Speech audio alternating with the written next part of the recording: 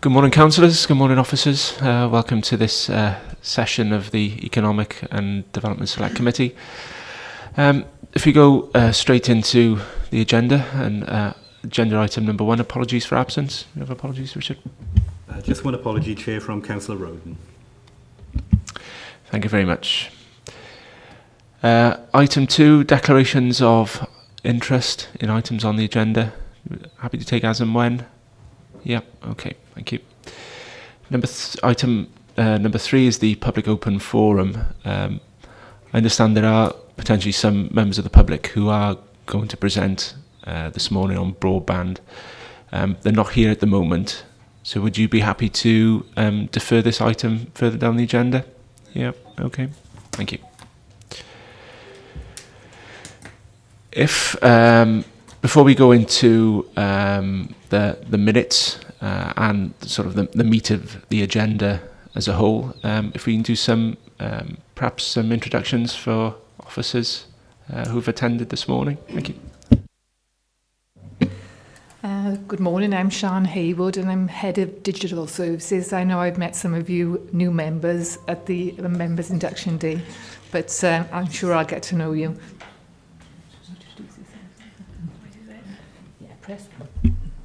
Good morning. Oh, can you hear me? My name's Sarah Stevens. I'm Acting Assistant Director for SRS. My remit is currently with schools, so I'm here with Sian on the schools project. Okay, thank you. Perhaps we should go around as councillors as well, just to introduce ourselves. I'm Councillor Paul Pavia. I'm Chair of this committee. Hazel Eilert, the Council Scrutiny Lead. Richard Williams, Democratic Services. Debbie Blakeborough, Vice Chair of this committee. Councillor Alan Davis, Member of the committee. Matt Feakins, Member of the committee. Jez Becker, Member of the committee.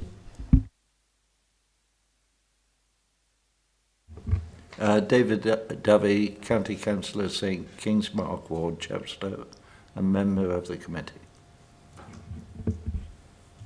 Richard Jones, Policy and Performance Officer, here to present the performance report item later on the agenda. Councillor Val Smith, Lambaddock Ward, observing. Thank you. Thank you very much. Just Councillor Dovey, can you just possibly flick your microphone off? Thank you very much. And Councillor Smith, you're always welcome at this committee. I know you're an avid observer at most select committees, but you're always welcome here. Okay, if we go into agenda item 4, which is to confirm the minutes of the previous meeting. So we just look at them on block. Is everyone happy that they're true and accurate reflection? Yeah. Move? Yeah. Thank you, Councillor Dovey. Okay, item number 5 is the ICT in Schools project update. I think Sian is going to lead on this with Sarah, so thank you. Thank you, Councillor Pavia. Sometimes I come into select committees with a little bit of trepidation, but I'm thrilled to come here today because this project that we entered into about 18 months ago now is almost complete. It will be closed in September, and it has come out on budget and on time. So for us, it's really nice to report quite a positive project impact. So I think it's worth explaining, because I know that some new members are in here today, that it's essentially a technical project. It's dealing with the infrastructure, the sort of the wires, the whistles, the bells of the actual equipment and the technical equipment that we've got. It's not a teaching and learning and curriculum project. The way that people, children, teachers teach in schools is completely separate from the actual ICT platforms and provisions that sit in the background and which will launch digital teaching and learning, okay? For the benefit of our new members, I'd like to explain what the SRS service is. It's our IT providers, and around about 6 years ago, we joined up Monmouthshire, Gwent Police and Torvine ICT sections and services so that we could make advantage of economies of scale and things like sharing knowledge, expertise, and the way that we did that was by transferring all the IT services, the infrastructure, the databases, the servers, up to a state-of-the-art data centre in Blaenavon. You may well have heard of the SRS services, but I know a lot of new members may not have heard of that. It's been operating quite successfully for the last 6 years, and we've recently introduced Blaen y Gwent and Newport authorities into the SRS. It's run by a chief technical officer under a memorandum of understanding, so we are effectively all partners in the SRS service. It has been difficult on times to bring all of the different cultures and the different ways of working together, but effectively it's providing an excellent service for our ICT infrastructure provision. I haven't got my teeth in this morning. So it was the SRS who were actually introducing and delivering on this particular ICT project in schools. Previously, the SRS had an arrangement with schools where we had just 2 technicians that covered the whole of the school estate, repairing their equipment, repairing their Wi-Fi, and making sure the infrastructure was sufficient there. Those 2 technicians were servicing equipment and sort of like laptops, computer equipment, which was dead in the water. Schools are delegated their budgets with which to buy their ICT equipment and services. They spent it in varying different ways. Some spent a lot on technology, some spent different amounts on different things. Some spent a lot on the Ferraris of the technology world, but it wasn't matched with the actual roads that go into the schools for them to drive it on. Across Monmouthshire, there's very poor broadband provision. So some of the schools had excellent equipment, but they couldn't actually use it because the broadband provision wasn't sufficient for them to actually drive their Ferraris on the country lanes. Some schools had very poor, outdated XP equipment. And all this together, plus the low level of technician support, meant that schools were coming out of, children were coming out of the schools with different levels of digital expertise, different levels of digital knowledge, and different levels of being able to use the equipment. It wasn't sustainable in the long term. If we are going to provide 21st century education services, but to have children going out of the primary sector into the secondary sector with inadequate ICT infrastructures and digital knowledge and skills, it wasn't going to help our children go into the future digital economies and take advantage of becoming developers and people in the digital world. And with Monmouthshire being such a rural area, we really heavily rely on the digitisation and the electronic delivery within the rural areas. To rectify this situation, we did an audit across all schools, looking at the state of their equipment, the state of their Wi-Fi, the broadband provision into the schools, and we raised a business case to actually put together a constructive replacement, upgrade of all of people's broadband and all of their equipment and infrastructure, plus the equipment and infrastructure that they had on schools' premises themselves for their servers. Some of their servers were very old, and it could effectively have wiped out all of the information in that school if those servers had died. So we decided that it would be better to invest in increased infrastructure and at the same time take all of those, decommission the school-based servers and transfer all of that up to the state-of-the-art data centre in Blaenavon. If you're looking at the data centre in Blaenavon, it's from there that they operated securely things like the NATO conference. So it really is robust technical service provision. Not many schools across Wales have provided what we've provided in this project, which is 100 meg broadband speeds into all schools and 1 gigabyte speeds into the secondary schools.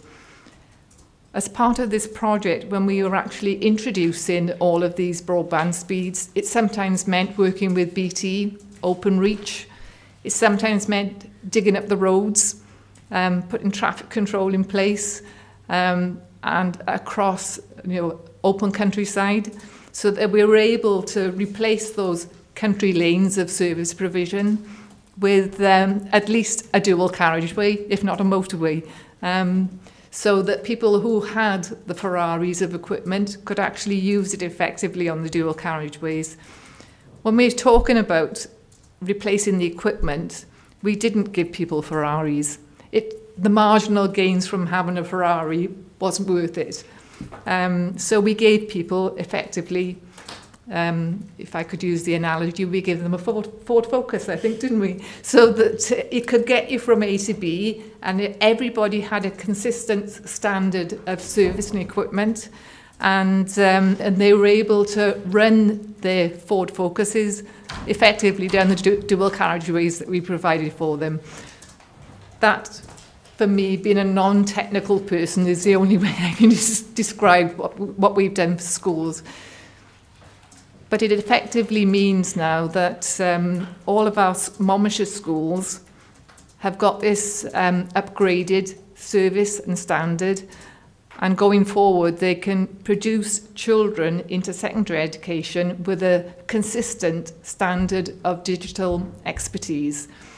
As I said earlier, this doesn't impact on the teaching and learning aspects within the schools themselves. That is dealt with by digital achievement standards for the school children, which are laid down by Welsh Government. And we've also got for the teachers our Education Achievement Service, which monitors the performance and standards of teaching. And they're currently working across all of Monmouthshire, well, all of the schools in South East Wales, but in Monmouthshire as well, to get schools to have their own digital strategy which addresses digital teaching and learning. And addressing, I know that Councillor Becker was inquiring about the coding clubs and things like that. So for us, we have almost, but not quite, finished this project. There were a couple of schools that were very difficult to reach. Mountain House in Chepstow being a particular version where they were located at the end of a very long, well, almost like a dirt track. We had problems with access across fields and land ownership. There have been considerable problems with working whilst maintaining business as usual within the schools. We've had an awful lot of problems with BT and Openreach. No, really? Yeah, that's quite surprising, isn't it? I have the same problems at home. But all of this has been overcome, and we are rightly very proud of what we've achieved here in Monmouthshire, because it hasn't been achieved anywhere else in Wales. I know that we appointed some temporary members of staff in the SRS to actually deliver this project. We are rather hoping that some of those staff can get jobs dealing with other schools. I know that Blaenau Gwent and Torfaen are adopting a similar approach to Monmouthshire, perhaps not quite as comprehensive or robust, yeah, or well-funded. And so we are suitably proud that this has been a success for us. You as Scrutiny Committee have heard reports from me several times in the past. I've gone over it in more detail because I'm aware that there are new members here. And also I wanted to explain what the role of the SRS was. You may be thinking, what's my role in all of this? Because I'm not a technical person. I'm head of digital, but I'm actually head of the way that people work in Monmouthshire in the digital world.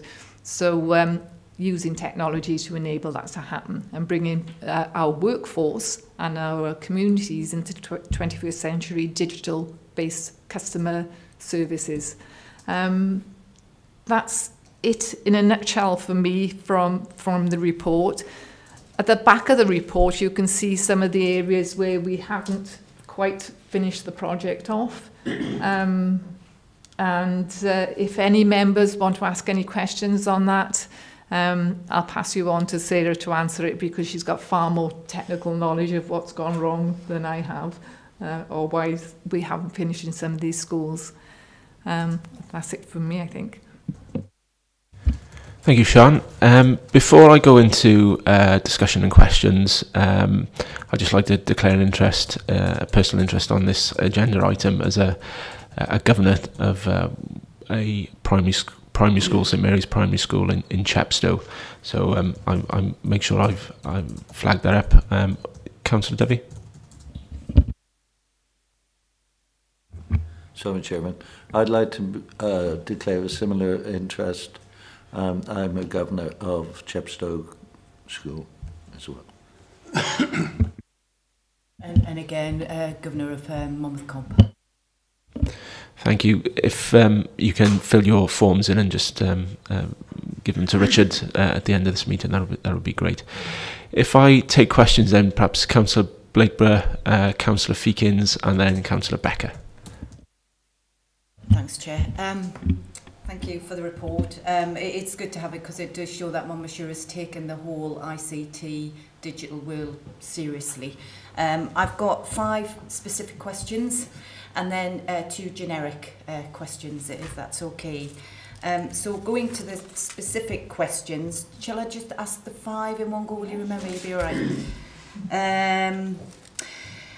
In 3.6a, when you're sort of looking at the SRA, Officer Robust and Resilient School ICT Network, just a question around why do we use that? Because I know on the National Learning Platform, they use the cloud for storage. So just wondering why we're not using the cloud for storage. Because I think a lot of authorities use that. Part C, when you're looking at the 100 megabytes, I guess it's a question about the corporate capacity. So there's a question around if every single school was really taking up this ICT and every single school and every child was on an iPad, all plugged into the system, could we take it on a corporate level? F, looking at the hardware, it'd be interesting to know what kind of hardware you're looking at. You know, is it Windows, iPads, Chrome? Because it's about looking at the curriculum talks about pupils using a diverse range of hardware, and basically the word consistency, I just want to make sure consistency doesn't equal one size fits all. So questions around that. Just a question around 885,000. It's actually not a lot of money given what you've put in place. And is there any costings and pressures on budgets in terms of on costs, such as the rental of the lines and everything? You mentioned that Monmouthshire has done it, nobody else, because I actually have got a question here around, 100 megabytes to every single school, 1 gigabyte to the secondary schools. And I was speaking with some people in Cardiff, even Cardiff can't say they've done this. So I'd like to know, what have you done? What is special about Monmouthshire that's meant that we have managed to? We haven't quite done it yet, as to say you've got a list of outstanding, but you're feeling confident. So I'd like to know, what have we done specifically that we can get that infrastructure in, just given that we were the last on the list to be connected in phase 1 through BT, Welsh Government scheme. And then just 2 generic questions. Who is responsible for ensuring that all the equipment is consistent and it's monitored and it's updated and all the staff are trained and supported to use it, so that consistency of opportunity throughout the schools is in place? And then the last question, which maybe you can't answer, I think you can't have one without the, you can't have the infrastructure without the learning of how to use it. So using your car analogy, you might have a Ford on the motorway, but you need to teach people to drive that car. And so with that, that's a measurement of the point and the purpose of this infrastructure. So what's the pipeline from primary through to secondary school? How many children have taken up computer science, for example, the GCSE, and what's the gender breakdown? How many then went on to do A-levels? How many then went on to do an apprenticeship or jobs in that? So who is responsible for monitoring that pipeline? And as I say, ensuring that schools who aren't using the systems are having that support and training to use it. Thank you.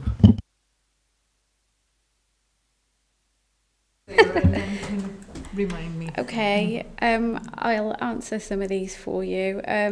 So 3.6a, we talk about moving the schools to the SRS infrastructure. That's a dedicated education infrastructure, so it's not shared with corporate. It's totally separate, which allows us to implement things on that infrastructure that aren't tied up with what can or can't be allowed on the corporate infrastructure. All of the machines within the school need to be connected to something, and this is the something. What it doesn't, it does give them the ability to use SIMS because that's part of the infrastructure. It also gives them access to internet resources, printing, Windows devices, they can use iPads, they can use Chromebooks. So we're not limiting that. In fact, what we're doing is as soon as we receive a request from a school to do something new, we're actually looking at it and saying, well, can we enable that for everybody? If we do it for this one school, what are the opportunities for everybody else? So it's very much about making, I guess, cheesy or not, but our kind of tagline then, if you like, is doing it once for all schools. So if a school comes in and wants to do BYOD, or they want to implement Chromebooks, or they want to implement iPads, it's about making sure we can do that for everybody and making it available. Schools have got the option to use the cloud. They're very much entitled to do that, and a lot of schools are doing it through the Hub platform. A lot of schools are doing it through Google Google Apps for education and Google Classroom. That's absolutely fine. I think what we're doing is we're just enabling those things to happen.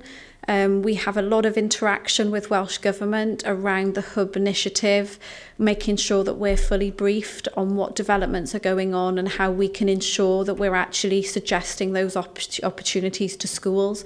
The Hub platform wasn't particularly taken up that much when it first came in, but schools are using it a lot more now, and it's also increasing resources available. There's lots of tools on there, and there's also talk of the adaptive testing being done via Hub next year. So it's very much a platform for Wales, and we would be totally foolish not to be promoting that. So it's totally available for schools, and we would be urging them to use it. So it's really just having that centralised network that they can connect their devices to, whether it be the local infrastructure or whether it's BYOD or other forms of Wi-Fi, and making sure that we've got the basics in place. So with those machines are virus protected, they do get their updates, so they're not susceptible to some of the things that we've seen more recently in terms of the WannaCry encryption virus and things like that. So it's making sure that by all those with all those devices connected to the infrastructure, they are protected from those things. And that is one of the things that schools couldn't guarantee when they had their own on-site servers. It was dependent on who their support contract was with, how knowledgeable they were. In some schools, it was down to what teachers knew or parents knew. So, we've put in something there that hopefully is giving schools a really robust network that we look after, and they don't have to worry about it. So hopefully that answers that question. I think the next one was C, wasn't it? 3.8C? Yeah, just can we we take it, corporate capacity? Yeah, so as part of the work that we've done, so we've got the centralised infrastructure and we've got Torvine schools using it as well. So obviously there's a consideration for everybody around capacity. And what we do is we regularly monitor that capacity to make sure that we have it. And we have already increased capacity as soon as we start to see that creeping up. So that's something that we would continue to do going forward.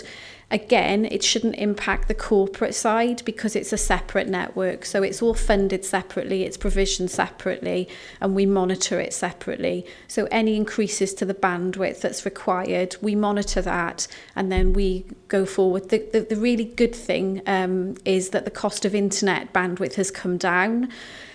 So where we were currently paying a set fee for that bandwidth, rather than giving schools a refund, we've given them more capacity. So they actually get more now than they would have done for the same money. So we have to do that because we don't, with more and more apps becoming internet enabled, that can't be the bottleneck. So we're monitoring that as we go along. Which one was You've already answered the variety bit. Yeah. You've answered that one. And ongoing costs, really. Yes, under the SLA arrangement, we charged 3 different charges. One charge for comprehensive schools who use a lot of equipment and a lot of the SRS services, one for medium level schools and one for very small schools. Within that charge, that SLA charge, it covers the cost of the broadband line provision. It covers the cost of licenses for email and sort of use of Word and Excel and things like that. It covers the cost of the 4 technicians that wander around the schools repairing things. It's it covers our back-end infrastructure team as well. So yes. Historically, schools were supported by corporate teams. So the pressure there was that whatever corporate priority came in meant schools got bumped down the list. That was a real frustration for schools, and it was also very frustrating for us as an education team because you could never seem to penetrate the priorities that corporate had to be able to get schools' issues resolved. So working with Torvine and Monmouthshire, we agreed funding a couple of years ago to provision a dedicated infrastructure team. So there's now a back-end dedicated infrastructure team of server and network people and SIMs who only work for schools. So those corporate, I guess the priorities for us now is which school gets something before the next school rather than the corporate payroll system is prioritised over schools being able to deliver teaching and learning. So we've made that separation. The really good thing about it is that I can see that it works so well. And when the new partners have come in, so when Blaenau Gwent have come in and Newport have come in, it feels very, excuse the pun, it feels very old school in the way that they're operating their services, and we very much want them to consider the centralised infrastructure team that we've got because we think that will also improve services for those schools as well. I think it's important to note here that because we've got delegated budgets for schools, any equipment that they purchase in the future is up to them. Previously, the level of support from the SRS technicians was unsustainable because the schools had such old and outdated equipment that we couldn't possibly support that with those 2 technicians. Now that we've refreshed their equipment, upgraded it, updated their Wi-Fi services, updated everything that they've got, it's now absolutely paramount that each school maintains the level of that equipment and rather than just let it just die away now. I'm not sure whether schools are fully aware of the fact, well, we've made them fully aware that they need to upgrade their equipment on a routine basis, but I'm still not sure whether that's permeated the minds of all schools. We'll help with that because as part of this process, what we've been doing is giving schools an audit of all their equipment so that they know at this point going forward what they've got. The plan as part of the SLA is to do an audit every year, and we would rag that. So we would red, amber, green it based on a set of criteria. So a school is very clear that if they have anything that's fallen within a red category, we class that as not economically viable. So if that piece of equipment breaks down, then it's not economical to kind of fix it, because it might be, you know, in some schools that equipment could be 10 years old. The cost of parts might not exist. The actual cost of replacing them might not be comparable compared to a new piece of equipment. Anything amber would be something that is still serviceable, but it's kind of on the edge, and anything green might still be in warranty, parts are available. So we hope that in doing that kind of assessment, schools will have a very clear picture of what they would need to budget for that year. And if we can provide that audit year on year on year, where schools are not replacing equipment, that problem's going to get bigger. But there's an opportunity for schools to manage that within their budgets. You know, we recognise that that is difficult, but by giving them as much information as possible, I guess, you know, we can't do any more than that. We can't fund the equipment and replace equipment for them, but we can certainly give them as much information as possible to help them make those decisions. And we're always available to meet with schools and go through any budget and any spend decisions that they need help with. We're happy to do that, and we do that now in forms of account management with schools. So we're more than happy to do that. I think you excuse me, I got a frog in my throat this morning. You mentioned the 885,000 is not a lot of money. We fully costed it out as part of the business case. So it came as no surprise that we were actually slightly under budget, in fact, weren't we? The biggest part of that budget went on employing 4 technicians to actually do the work, to go in, replace the equipment, to migrate the servers from the schools up into the SRS. A lot of that money went on upgrading the broadband lines to 100 meg. Since we've actually done this, though, Welsh Government have stepped in, and their aspiration is for all schools to have 100 meg lines, and they are starting to fund some of this.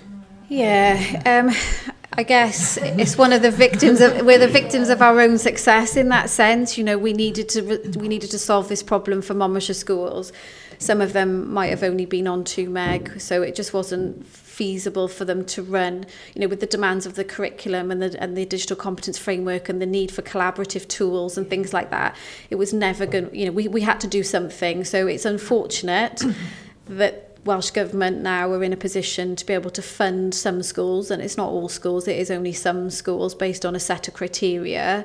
In Wales or in Wales, yeah. We've done it ourselves. Yeah. Yeah. Right now we'll put money in. Yeah.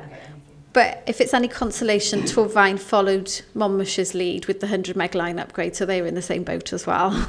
They're ahead of the game, but they've missed out on the funding. Actually, it was to our advantage because to enable us to have the SLA properly funded with the proper level of support to schools, we required all schools to sign up. If all schools didn't sign up, we weren't going to spend the 885,000. It wasn't sustainable. So all schools did sign up with the exception of 3. But it was still felt that even without those 3 schools, it was sustainable. Those 3 schools obviously didn't benefit from the upgrades and the investment programme, but they were able to take advantage of the government funding to actually upgrade their broadband to 100 meg, and that's only happened in the last couple of weeks. So, whereas, and to be fair, the average installation for the 100 meg lines was around about £5,000 with digging up the roads and things like that. Some of them were less than that. When we had the quotes from PSBA for the work, there was a discount that was applied. So there were a lot of schools that didn't pay anything. The discount was around £3,000. So it worked. I think it worked out maybe about £2,000 to £3,000 for schools who did have to pay. There were 1 or 2 that was. I think there was one that was £7,000. But it did mean that with that 3,000, that was where we made some saving, because this £3,000 discount came into play. So there were some schools that didn't incur any charges. Did that answer all your questions? I'm just going to ask that now. I think pretty much so. I've got a couple, but others may ask those questions, so I'm happy at the moment. Yeah, that's great. Okay, thank you. Councillor Feakins? Thank you. I think it's admirable that you've rolled out such a big scheme and got it in time and on budget, because it's a complicated scheme, I can see that. One of my concerns, but I want just a question for you, is bandwidth. Obviously, you've created fantastic nodes, and now we're asking each of those nodes to go back to and be connected to Glenavon, and where we need to make sure that there's adequate bandwidth connecting that up, there's adequate redundancy within that network, and that the switches and everything in line for that whole system is adequate enough to support the present infrastructure, but also the future infrastructure. We've got to keep our eye on that very clearly. The other thing is that we've sort of shepherded all these schools in one direction, and we're very much committed to delivering this model now for all the schools to be connected in this way, which is great and fantastic in the way forward. But there are obviously constraints with the service providers, as in BT, I'm guessing, largely, that we need to make sure that we're not constricted to, and maybe this is a Welsh Government thing that allows you more flexibility with that, but making sure that we're not restricted to contracts which are penalising our preferred approach. So that's the sort of general sort of questions on bandwidth. But then on capacity itself, are we contracted to a set amount of bandwidth over the year? And obviously, if that's divided, over the year, there's many months within the year where we're not using that capacity for school holidays and Christmas holidays, etc. Are we able to sell that capacity back to the open market? Oh, now that's interesting. At the moment, I don't think so. But I can certainly find out about that and see what options there are, if there are any.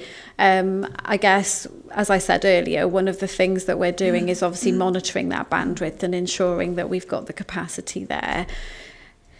The infrastructure itself is fully resilient. There's a lot of work that's taken place over the past 5 years to ensure that if something goes down, it has minimal impact on schools. Just to give an example of where we've come from, when we first took over the SLAs for schools, we did have a secondary school in Monmouthshire who just accepted that their email didn't work on weekends because their server fell over, and that's just how it was. I'm really proud to say that we've moved from that so much that now if it's down for 20 seconds, we get a phone call and it's the end of the world. So, it just shows that we've got that resilience within the infrastructure to minimise disruption as much as we possibly can. All of the servers are they run in like a failover. So if one fails, another one takes over. We've just purchased new storage, so we're always looking at the infrastructure and where it needs to be invested in to keep it current. But we're also looking at what cloud opportunities there are as well, because there are some benefits and possibly financial savings in there, and we would be foolish not to look into those and make sure that we capitalise on them. So I think strategically, there's an awful lot on our horizon that we need to look at and make sure that it keeps the infrastructure sound for schools.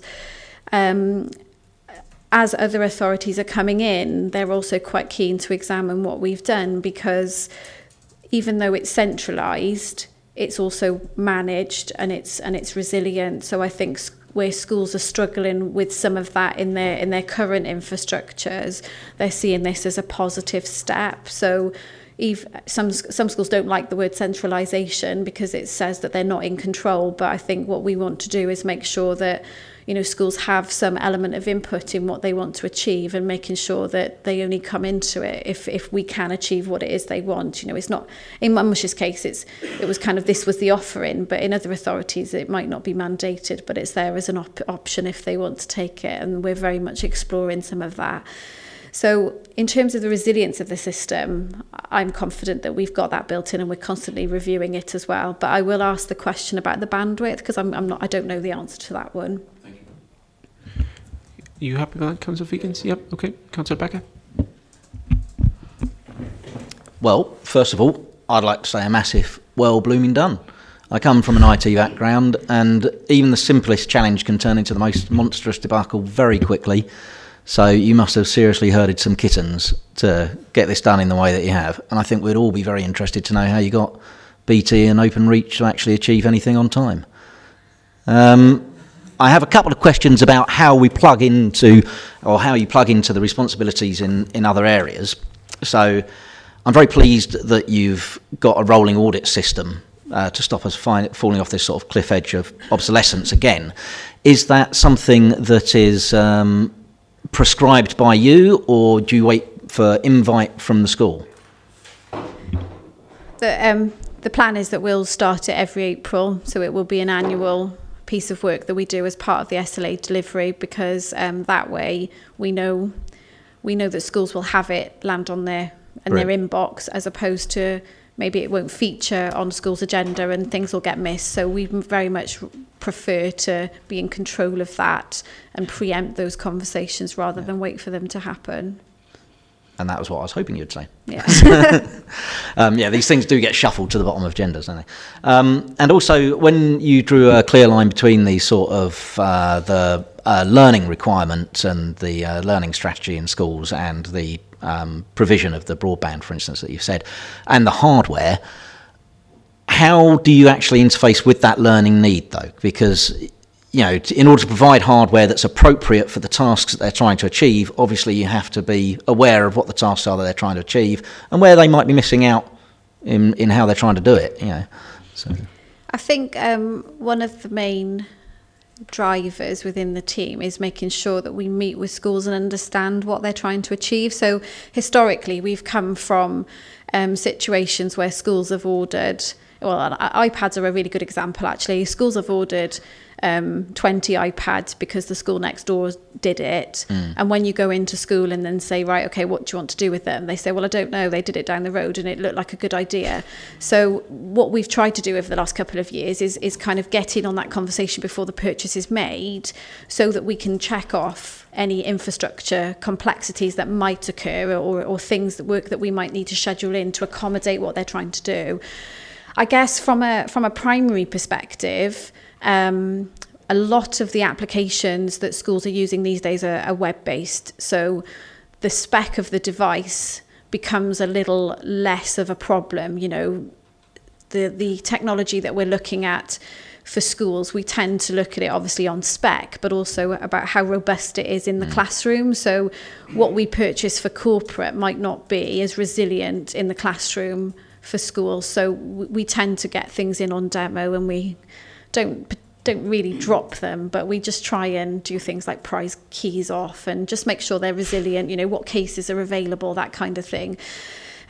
So we try and make sure that the equipment is as relevant, but we also take feedback from schools. So if they purchased equipment and it really was not up to the expectation that they were, the standard that they were expecting, or they had problems with it, then we would go back to the manufacturer on that, and we would also maybe look at a different alternative for next time, rather than keep buying the same product that's going to fail. So so we do try and do as much of that R&D as we can, have the conversation with schools about what it is that they want, and usually that conversation helps them, because maybe the plan that they had isn't quite the plan that they then finish up with. But it's just about working with schools really, and trying to get what they need. In a secondary capacity, it is different, because schools who operate IT suites, for example, need higher end machines that maybe need to do more. They need to have local software installed. And again, it's just working with schools to find maybe a machine on test that they can do some testing with first, but before we make that big commitment to purchasing 50 of them, you know, and then find that they don't meet the needs. So it's using our knowledge, but also working with the schools to understand what it is they're trying to do before they put the purchase order in. Okay, so essentially your point of contact is the school. You don't take any kind of cue from any policy making to do with education. It's all about responding to what the school thinks it needs. Yeah. I think that this is edging onto a question that Councillor Blakeborough asked earlier on. How do we make sure that we provide the platform, the infrastructure and the way for schools to actually work terrible frog my throat, digitally? The digital teaching and learning standards are not something that the SRS deliver. That's something which Welsh Government delivers. Sure. They've got standards in place now for the actual children If you're aged 8, you come up with this capability. If you're aged 9, you come up with a different capability. That's what I'm saying. Is there any cue taken from there? We are really keen now to enter into the realms of, or for me, in my role as head of digital, not for the SRS, who are technical people, is making sure that our school teachers have some idea of a digital strategy in their school. What is it they're trying to achieve? How are they going to teach and learn in a digital world? How are they going to sort of share their school technology with other schools? You know, what's stopping them from sharing lessons with people in China? All of that is something which our Education Achievement Service, the EAS, are trying to do with schools. They are going into schools now and trying to coach out how they can teach and learn in a digital world.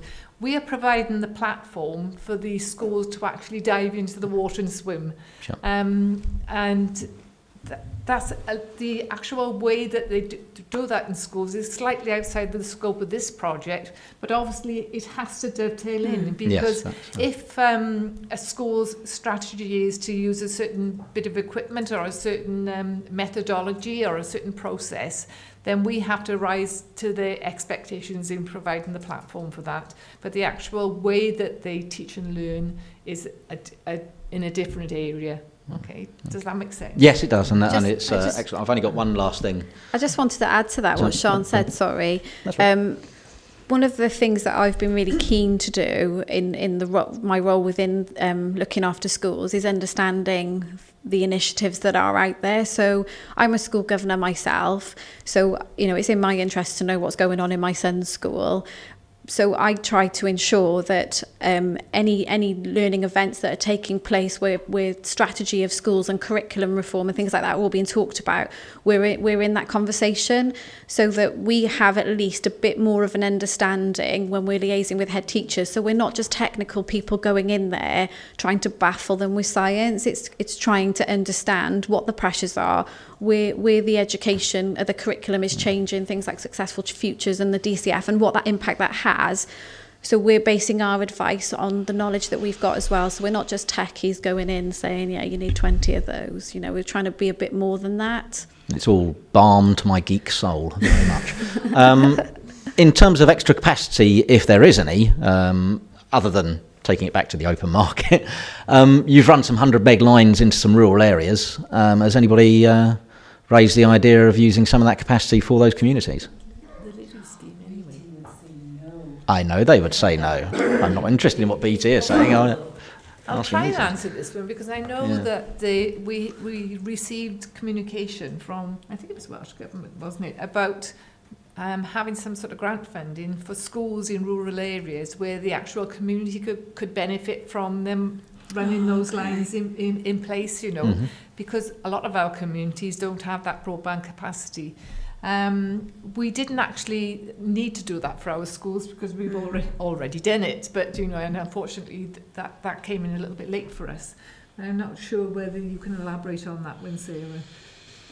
Just remind me just ask the question again, because I didn't catch the end of it. Well, has there been any thought to how the communities that you've run these lines into might be able to benefit from them? So could they plug in to the 100 meg line that you've I guess the way that the lines have been installed, they're using PSBA, which is part of an All Wales strategy for broadband. What I don't know is how easy it is to kind of piggyback onto it, but we can certainly ask that question. We can ask the account managers on that and see what they come back with. Because I do know that BT told Welsh Government, because of confidentiality, that's not possible. Right. But we do know around the world it does work. Right. And from a purely techie point of view, that sounds like nonsense. We're not allowed to use the PSBA networks to connect anybody else into, you know, because of security concerns. However, I think that the intention was where they were digging up the roads and putting the fibre in place, they wouldn't necessarily be using our network, but it would certainly be of a benefit to those communities where that actual fibre has gone to the cabinet or wherever it is that they do. As part of the project, obviously enabling those exchanges would have needed to take place as part of the 21st Century Network Upgrade by PSBA. So I guess it's it's getting, as Sean said earlier, the motorways there, it's getting the B road sorted to enable that. But certainly the cabinets would be upgraded now, whereas they may not have been previously. Okay. It's all great. Thank you very much. Yeah, brilliant. I'm very more than Councillor Davis and then Councillor Devi. Thank you, Chair. I'd just like to add my congratulations to getting your project in on time and in budget, and having to work with a certain well-known telecommunications company who we all have some experience of. It is a remarkable achievement, in my opinion. I'm very pleased to see that you've looked very closely at the post-project provision for the schools, because undoubtedly, you know, technology will be increasingly used by educationalists. My question is, are you happy that you have the capacity within that service provision to deal with what you have now and what may be happening in the future in terms of, you know, there will be more and more use of technology within the educational environment, and have we got the capacity to cope with that? Thank you. Yeah, I'm just going back to the BT PSBA question.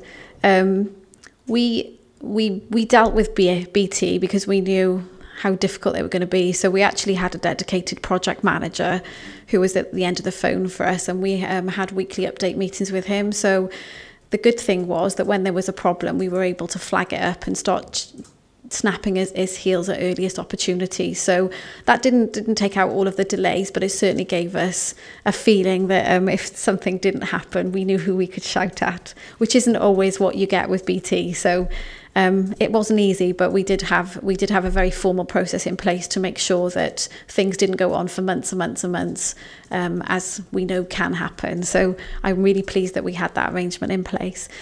In terms of capacity, you know, we have to review that all the time to make sure that it is going to be able to support what it is we want it to do. As we currently speak, yes, we do have that capacity. I think the key for us is making sure we monitor it, and where we feel that we're reaching thresholds, the infrastructure is reviewed to ensure that we can continue to go forward with it. I think if I was to say we've got capacity now for 10 years, how would I know that? Because we don't know what the picture is going to look like and how things are going to change as we go on. But I think I just need to, I just want to reassure that we're always going to be monitoring that, because we don't want schools to go anywhere else. We want them to stay with the service that we have, and we have to make sure that as schools move forward, we move forward ahead of them so that they can move forward at the rate that they want to. Thank you for that answer. I'm doing well today. Councillor Devi. Thank you, Chairman. I'm really pleased Jez raised the point that having got cables into some of these areas where BT, in another world, if you like, are loath to do anything, it just does go to show that it isn't beyond their wit to actually put these cables in, and it would be a real feather on our cap, as a county, if we were seen at the same time as introducing these facilities into our rural schools. We tried to make some way the access to broadband accessible to the public there, that are not enjoying it, and people that actually want to live run businesses from those sort of areas. So I know that isn't your responsibility, but I do think it is a word to be had in another place to see if this is an idea that can be developed. I think it would be really good, and it might prove to be the crack in the edifice of BT, which will make them take a little more notice of it. Having said that, the issues that really got I wanted to raise were ones that relate to Mountain House School, and I declared that I was past chairman of there, so an interest there. We had at Mountain House School terrible trouble with IT down there, and it wasn't only just getting the service there, it was also the hardware that we provided for them to use, if you like, because it is a really very specialised service. Have you any input into the hardware that is going in there now, or are you providing, if you don't want to do it, providing guidance for them to go? Because this school is the only one in South East Wales, maybe in South Wales in general. And it has a potential, if we can do this properly, of making that school far more successful and more attractive to other counties. That was the one point I wanted to raise.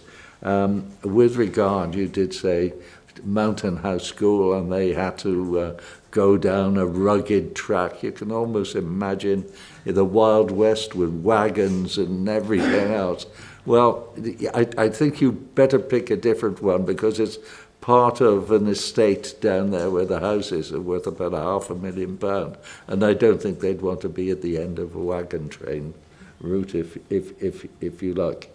But the point is, the way it was, the service was provided before was by aerial. It's definitely now in the ground. Brilliant. And the only other point I would ask is the issue with having got all this, having provided the cable, etc., and the equipment that is going in. Are we encouraging the schools to have somebody like an IT champion within the staff, whatever? Because if you have problems with the equipment and the call on the centre is become the level of the calls on the centre become too heavy, then it will reduce the effectiveness of the service that we're trying to provide at the centre. So if it can be cut off at the, use this analogy, at the cut it off at the ravine, if you like. If we could do that there by providing more trained staff to be able to solve their own problems, I think it would be a good thing. And I think that's me, other than to say, brilliant, excellent. Okay. Well done. As far as the resolution of IT issues in schools have got IT coordinators. One of the things that we found when we were discussing with schools, there was an awful lot of responsibility on those IT coordinators because they were collating all of the IT issues for everybody else within the school. We would receive a fault sheet with all the issues on. Sometimes it wouldn't have all the issues, and sometimes we'd go away not resolving all of the problems that existed.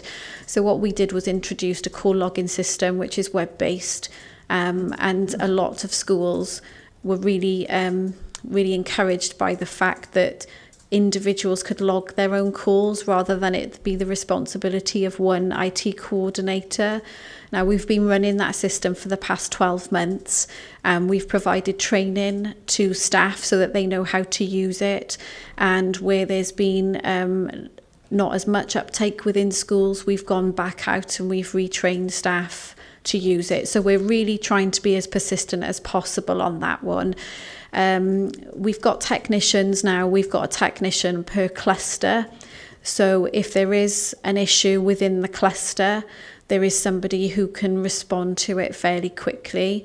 Chepstow is a very good example because all the schools are very close together. So if there is a problem, the engineer there can get to schools quite quickly. Obviously, it's a little bit more time consuming with other clusters because they're a little bit further apart. What we find now, though, is because the system has been centralised as such, problems that exist tend to be the same. So once we've resolved it for one, we can quickly resolve it for another. We've got a lot of access to remote tools. So if schools have got an issue, we haven't necessarily got to visit. We may be able to resolve that remotely the same day. And technicians do spend a day when they're on SLA. They spend the entire day at the school to make sure that they can pick up any issues that are outstanding. When I worked in Monmouthshire, I worked with Sian on the project to enable the change of technology and agile on the corporate side. And one of the things that we found in doing that project was we were enabling staff with better bits of equipment and more reliable bits of equipment that allowed our officers not to be worried about the old issues that they used to have, but actually now that I've got a sound piece of equipment, what can I do next? And we feel that that's where we are with schools now. They're not, hopefully, they shouldn't need to be worrying about old versions of operating system and Windows XP and incompatible software. That should be sound now, and they should be allowed the time to focus on, okay, now we've got this running and we can rely on it and we've got confidence in it. What can we do next? So I think, you know, the proof will be over the next 12 months really as to whether we achieve that, because it's from at this point forward that all schools will be using it in that way. But having been here before, I think we will see a very similar pattern, and we've enabled schools to think about what they can do next rather than going back to the same problem that they've always had because the equipment just wasn't up to scratch. And that's where it's important that schools factor in their rolling programme for equipment refresh, because if they don't do that, then they're going to put themselves back in that position, and we really don't want that, because we will be starting again, and there may not be the funding to do it next time.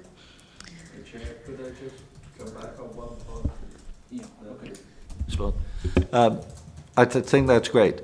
The one thing that you were talking about, repeated problems.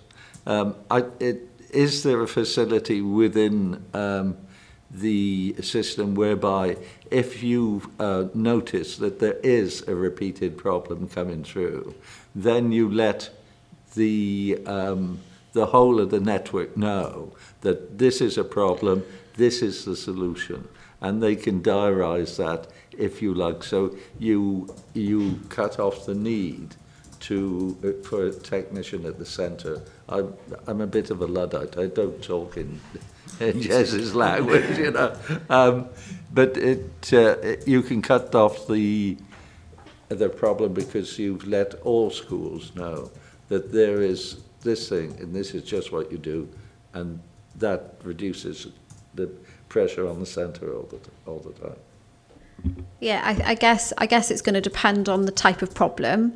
You know, we do try and send out regular newsletters to schools, and we also have an alert service. So if there is a system issue, we let schools know what it is. I guess if it's a recurring system within a school, so if it's to do with a piece of aging hardware, then that is kind of school specific. But if there was something that was more general, then we would make sure that message gets out to schools via a newsletter or an alert, or even via technicians themselves. But again, I guess the important thing for us is if schools are having repeated problems that we're not aware of, we can pick those up when we meet with schools anyway. And I think the important thing is schools know that they can ask us for that meeting as well as us initiating that meeting. You know, we want to be really open with that. Yeah, and just to go back to the Mountain House one, sorry, I didn't want to leave that one off. We have managed to get the 100 meg line upgrade to Mountain House, which has been a bit of an achievement really, and as you all know, it's been historically very problematic. That line is due to go live now in the summer holidays because we need to do a migration for them, and because it is such a specialist school, we felt it was easier to do the two parts of the project at the same time when the school is closed, rather than what we've done with other schools where we've been able to do some of it while the school is open. So we've been having a conversation with staff on site there about how we facilitate that. One of the things though that we have found with that project is that a lot of the equipment on site has been recently replaced. So it is of so I don't know if something has changed more recently since you've been there, but the equipment seems to be very much up to spec, so we don't see that as being a problem. Yeah. So I think I don't. Perhaps it's not as big a problem at this point as maybe it was previously, but we're certainly seeing that there's a lot of good kit there. So we haven't flagged many issues up with that site at all. I think that's really good news. It's the first time Mountain House has been a first for anything in my memory. Anyway, thanks. Thank you, Councillor Duffy. Councillor Breakborough. Go on. Thanks. Just the last couple, because I'm aware we've been an hour on this, so we've really scrutinised it.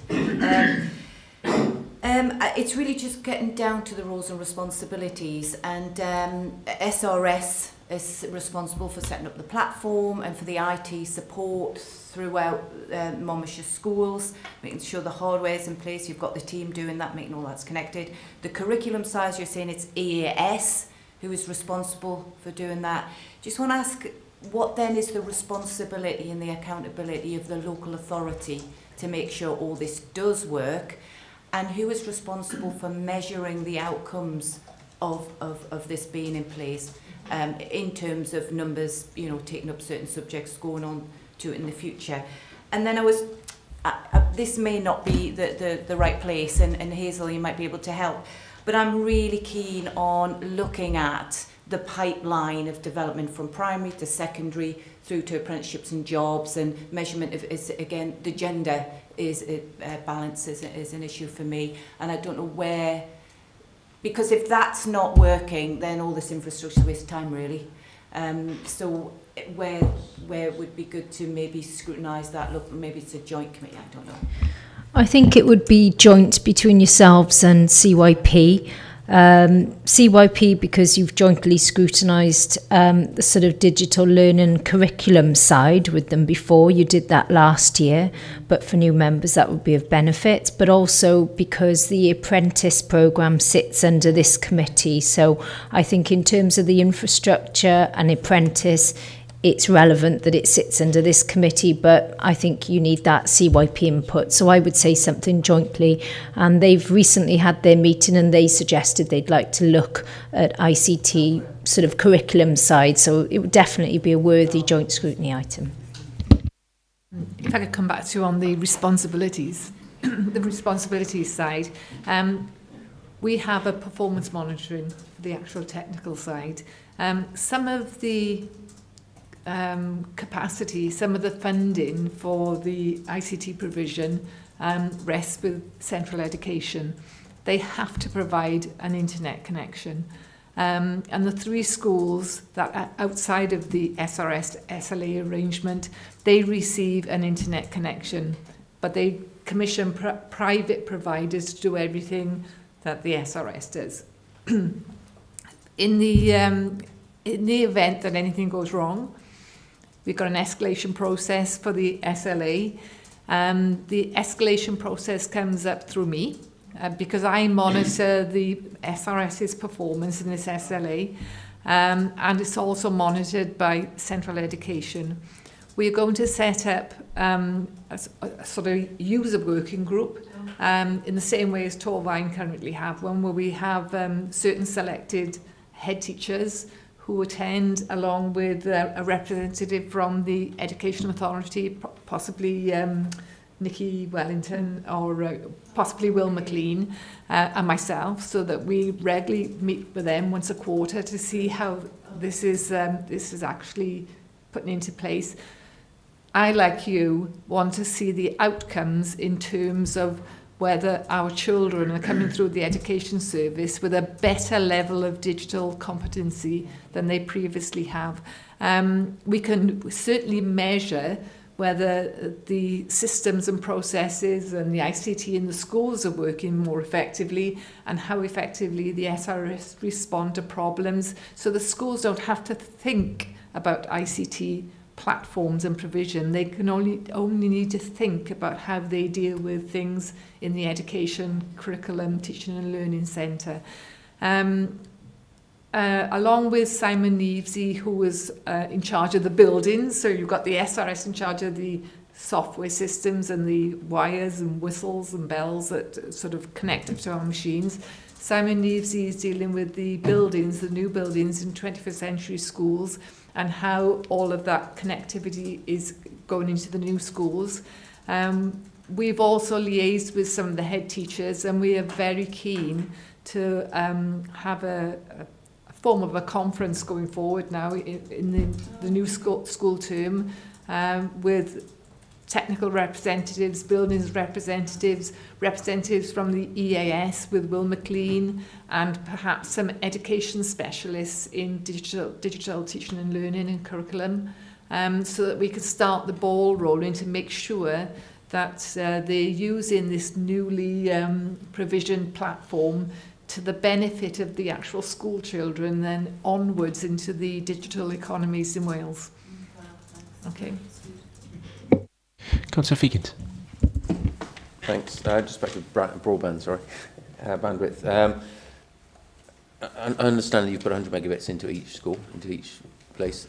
Obviously, there's one school with 200 students. 200 students are sharing 100 megabits. If you've got a school with 400 students, you've got 400 students sharing 100 megabits. So I understand my next question is a little bit difficult to answer, understanding how internet traffic is handled over through switches and over bandwidth. But do we know what sort of headroom over capacity we have? And obviously I'm guessing that's going to change in different areas. And is now an opportunity to go back to Welsh Government and say, well, look, we know where we're short. You know, we've got a school with 400 pupils in. We know what we're short on capacity in that area, on headroom, compared to the school with 200 pupils in. So is now an opportunity to have a sort of, or to start thinking about a phase 2, more on the bandwidth side than on the deployment within the schools? Okay.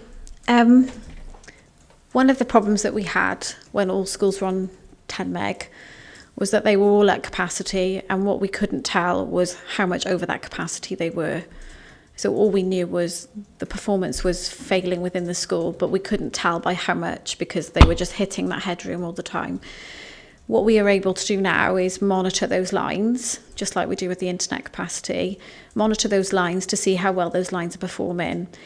If a school's got 400 children in it, but only 20 laptops, it's going to perform the same as a school with 200 pupils with 200 laptops. You know, I guess it doesn't really matter how big the school is. It's how much kit they're using, what they're using it for. So we're able to provide capacity maps, which in Torfaen we've agreed to provide it to schools on a quarterly basis so that they can look themselves as to where their capacity is.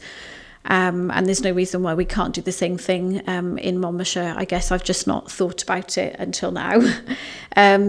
So that would allow us to look at schools and see whether there is a problem emerging. One of the things that we are able to do is find out what's using that capacity. So one of the things that we've done on the centralised infrastructure, so it's a problem that was identified in Torfaen, but we can now actually fix for everybody, is looking at the iPads and how they're managed. So all iPads are currently managed centrally through an application. But what's not happening is there isn't anything managing how those apps are being downloaded. So at the moment, if 20 iPads download an app, they're all pulling bandwidth. So what we've been doing is looking at putting in caching servers. So that will allow the school to download that app once to that local server and then serve it locally to all their iPads, as opposed to 20 of those iPads trying to get it at the same time. So I guess the important thing for us is that we're looking to see where schools are using bandwidth and how we can identify what's using it and whether there's something we can put in there to mitigate against it. If we don't do those things, then schools are going to be looking at, okay, what's my next upgrade? What's my next upgrade? And actually there's a problem that we possibly can solve. So I think by giving schools the capacity maps of what they're using, it'll also allow them to forward plan. It might not be a one-size-fits-all upgrade. It might be that some schools are just more technology rich than others, or they're using it in different ways. So I think it's about, again, us monitoring that process and making sure we feed back to schools where their capacity is and what it looks like, and if there's potential fixes, how we can fix it. I guess with the Apple example, that may be a cost to the school to put something in place, hardware on their network. But if you balance that to the cost of maybe the line upgrade, it's probably a cost worth accepting. But I guess we'll have to monitor that on a site-by-site basis. But I think the point is, we weren't able to see that headroom before. We can see it now, and hopefully, by giving schools visibility of it, it will allow them to plan ahead. And just to come back on the one point, then that allows us as a county then to sort of look at how different schools are using it, and to see maybe that might feed into their curriculum, to making sure that one school is using something that's heavy on bandwidth in the afternoon and another uses it in the morning, just so we have a better deployment. Yeah, I guess there's lots of tools available to schools, you know, and schools are using lots of different technology. So you might have a school that's using Hub all the time, but if they're using it on a laptop, the impact of that might be different to if they're using it on a Chromebook, which is always connected. So, you know, it'll depend on the technology they're using, how they're using it. If they're using YouTube, that's going to have a bigger demand. You know, it's kind of the intensity of what they're doing, how many devices they're doing it on, how long for, you know, that all that kind of thing, really. I guess for us, you know, we've got schools to a position now where their Wi-Fi is sound and everything's working. And I know we've talked about audits for equipment, but similarly, schools are still going to need to consider their infrastructure going forward as well, because that will come with a lifespan. So, you know, we need to make sure that if, and like Sian said, working with 21st century schools, when we're putting those schools, when those schools are being built, we're making sure we're specifying the most up-to-date technology in those schools so that they can plan ahead. You know, we're not going to put the same access points in schools, in brand new schools as we have in primary schools, because the technology has already changed. So we're making sure that we keep that relevant. Okay, I've just got a couple of questions. I suppose it's in relation to the audit and understanding current levels of hardware and in essence some capacity. You know, as an authority, we talk about you know, our vision is, you know, not to leave anyone behind and equality of opportunity. You know, I'm still concerned with delegated budgets. And I think you touched on there, Sarah, in terms of some schools that are going to be technology rich, and what that, even if you have an excellent bespoke digital delivery plan within the school, there's still going to be pupils who are going to be deprived because of hardware capacity.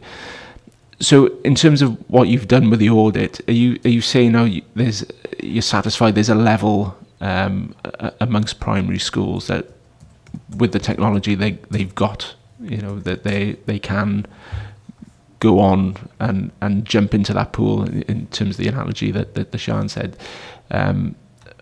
or is there, you know, with your audit, are you already looking at sort of amber and red signals in terms of the school needs to upgrade, you know, pretty shortly, you know, because they're not in terms of delivering on the DCF by you know, Welsh Government are looking to have progress on this within a year, 18 months, that those some schools are not going to get there, or there's going to be some impact there. And my second point, it was just in relation to, and I know Sian touched on this in terms of follow-up, but the post completion review and evaluation, and what are the timescales for that? Thank you. Yeah, as part of the equipment refresh, the main aim was to remove all the XP machines. Any device that couldn't support Windows 7 needed to go, and that's what we've replaced. What that does mean is there are still machines within schools that are running Windows 7 that function now that will be on that short lifespan. So it's not a kind of kickback situation for schools thinking that in 3 years' time that's when they've got to worry about this. It very much is still now. And that won't just apply to Windows devices, that'll also apply to things like their iPads. You know, iPads have been in school now for about 3 or 4 years. Those versions of iPads are coming end of life. We've had schools already looking at a replacement programme for those so that they can support latest versions of iOS going forward. So schools are going to need to think about that as well. So it very much is looking at what they've got using our audits, but they are going to need to look at that now, because there will be equipment on there that will be coming towards end of life, because the project was to ensure that the equipment met a standard, and we've met that standard. It's just making sure that schools refresh that going forward. Just to follow up on that, so in terms of your procurement offer, I suppose you would have a mix of purchase, lease, to accommodate whatever the school's budget is, and, you know, whatever they're trying to achieve, as you said, within their particular plan. We've had schools ask about leasing arrangements, and that's not something that we particularly are experienced in, but I think there's ways that schools can do it through like a loan scheme through the authority. So obviously we can offer pricing for a diverse range of equipment, and the benefit to us is that if we have economies of scale, we can get that equipment cheaper. What we've done recently is we've actually gone out to schools and said, look, are you thinking of buying equipment in the next 6 months? And if so, let us know how many, because we can go out to a mini tender and try and drive that price down. I've got the other bit. So fine. Well, I think you've sort of covered the first point. The second point was just in relation to the post-evaluation review. Yes, we are going to do a post-evaluation review with all of the schools. I would like daily to go along to all schools and meet with their governors as well. We are meeting with one school this evening. It's what we did previously when before we actually launched the project, just to make sure that not only the head teachers but also the governors were aware of the programme and the benefits of the programme. For me, I know that we've successfully implemented some of the lines, upgraded the kit. What's more important to me is whether the schools are receiving a better service now, and they don't have to think of the underlying technology. They only need to think about teaching and learning. And for me, that's a successful project. I would dearly love to link that into the competencies of the children coming out of school. I'm not sure how we can do that at this phase, but the post-project evaluation will run immediately now in September, prior to the close of the project, and we'll pick up any snagging issues then at that point. But then going forward, of course, we'll have this new board of people who are sitting there meeting once a quarter to make sure that that performance level and that standard is still in place. Okay, Councillor Devlin, final word.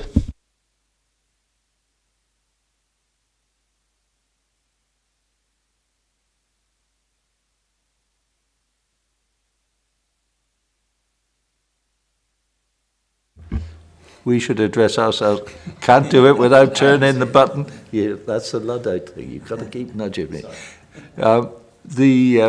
We should address ourselves to the camera, if you like, as a committee.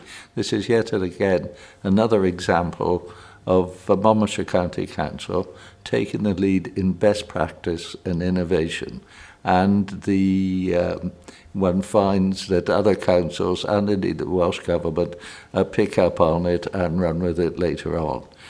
So having established who we are and where we are and how good we are, can we expect or ask for a fee from the Welsh Government, bearing in mind they're getting this information and advice for nothing today? Are we going to get some retrospective monies? I wouldn't be doing my job if I hadn't already asked that question. and we did, because we felt that it was only right, but unfortunately, because all the purchase orders had been submitted, they weren't able to do anything. But I did ask that question. Okay, if there's no further questions, I think we've given this a really good scrutiny session this morning on this particular item. I think it would be obviously great to have the post-evaluation review come back here, so we can look at that. But I think from the discussions, I think it's obvious that we're going to need a joint scrutiny session with children and young people to have a look at, in terms of the teaching and the throughputs, I suppose, the output in terms of moving from primary to secondary into apprenticeships and how that's going to work for us as a county. So I think we'll look in our further agenda items down on today's meeting in terms of how we shape our forward work programme and build that in. I think there was 2 actions from the discussions to find out about the bandwidth and whether that could be sold to the open market, and the other one was about rural communities and how they can use the potentially use the capacity going forward. So if those can be noted, that would be fantastic. And just to say thank you, Sian, thank you, Sarah. It is a fantastic project that you've delivered, and we look forward to the post-evaluation review. So thank you.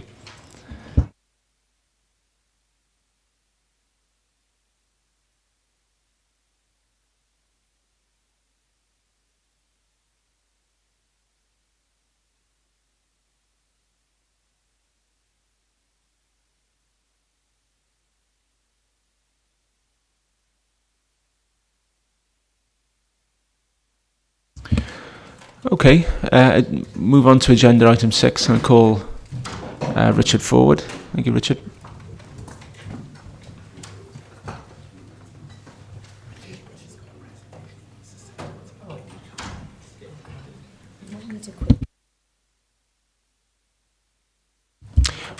Okay, as Richard just needs to set up his presentation, can I just propose a short recess to allow him to do that? Everyone happy? Okay.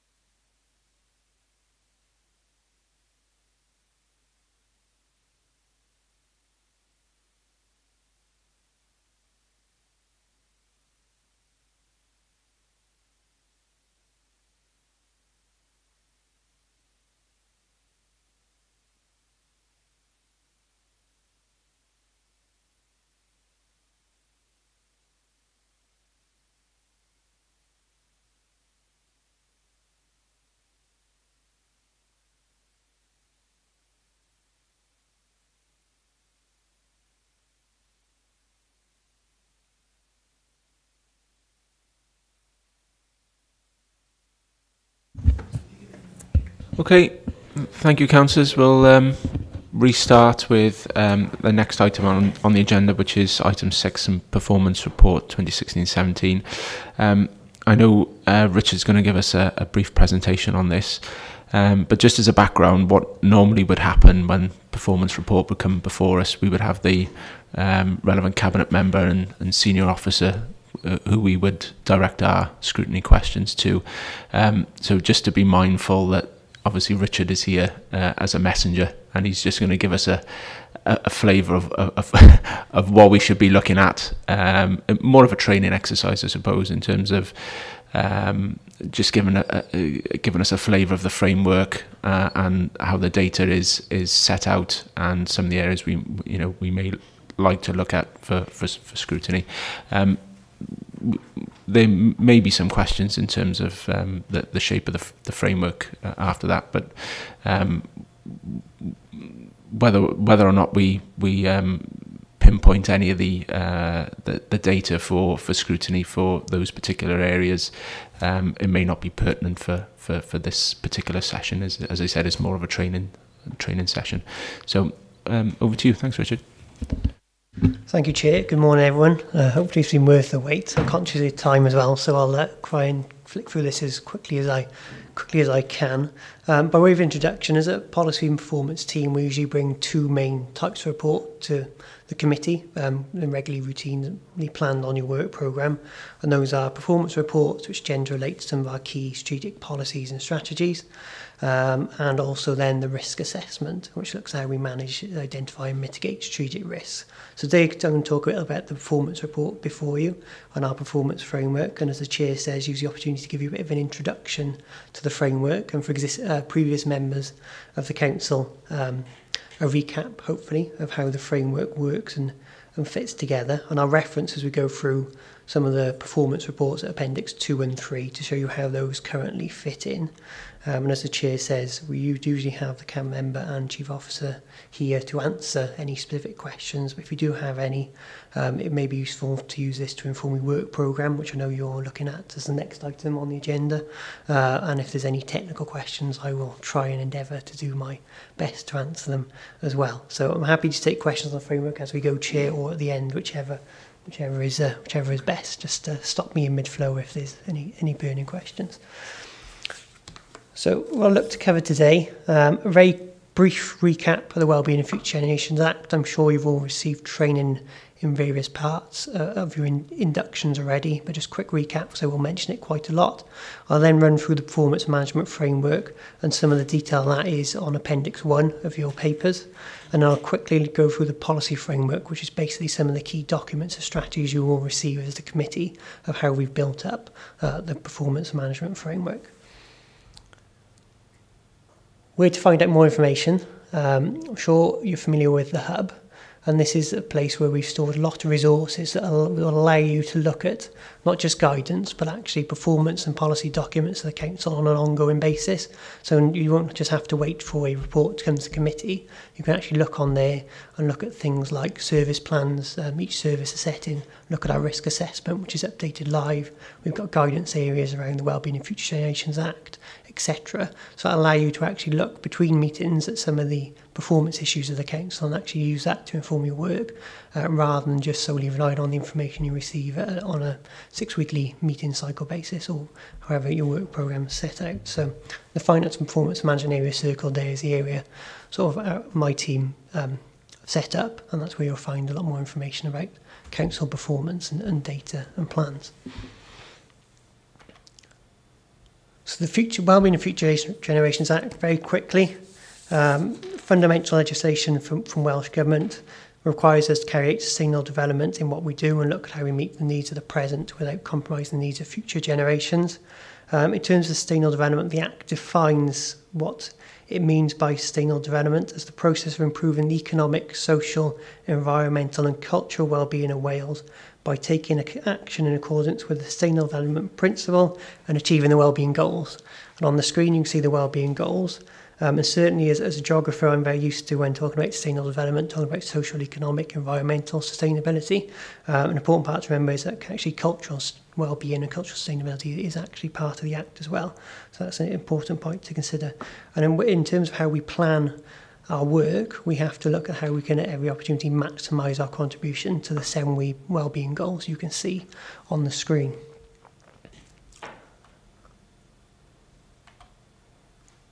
No. There we go. Another part of the Act sets out 5 ways of working, sometimes called, I think, sustainable governance principles. But the ways of working are there in terms of any decision we make, how we plan and deliver our service. We've got to consider how we can take account of these 5 ways of working. So how can we balance short-term needs with long-term needs, use an integrated approach, involve others and take their views into account, work in collaboration, putting resources into preventing problems. And something you'll see as a committee as part of when you're scrutinising policy going through to decision by Cabinet or Council is in future generations evaluations that will be attached to those reports.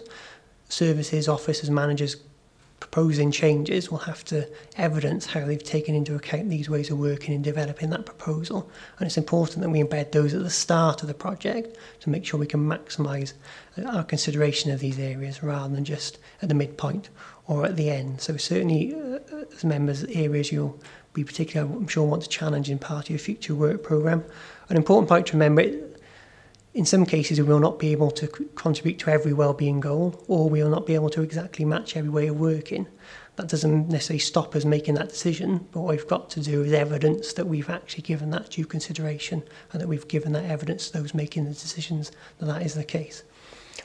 So that's very quickly the Wellbeing of Future Generations Act. Why do we have to do things differently?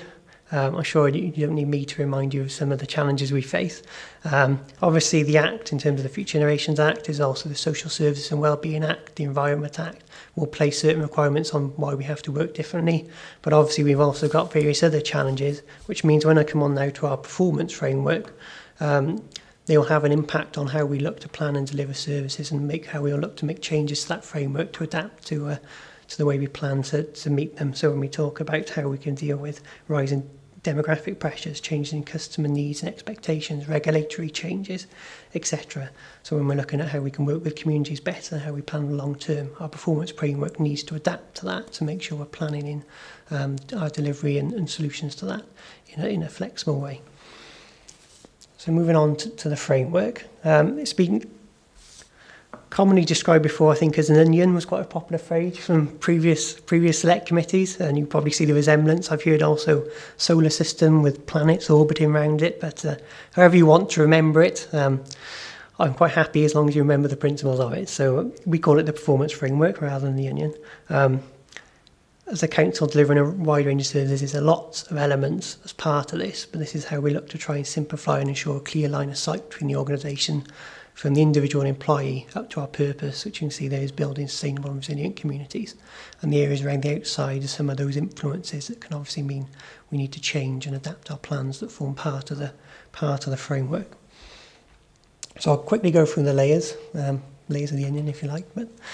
So starting with purpose of the organisation, building sustainable and resilient communities.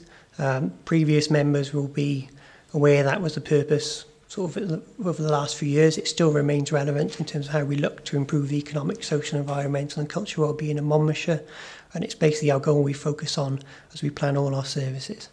So I imagine that's a term we'll be using a lot in the future and have been in the past.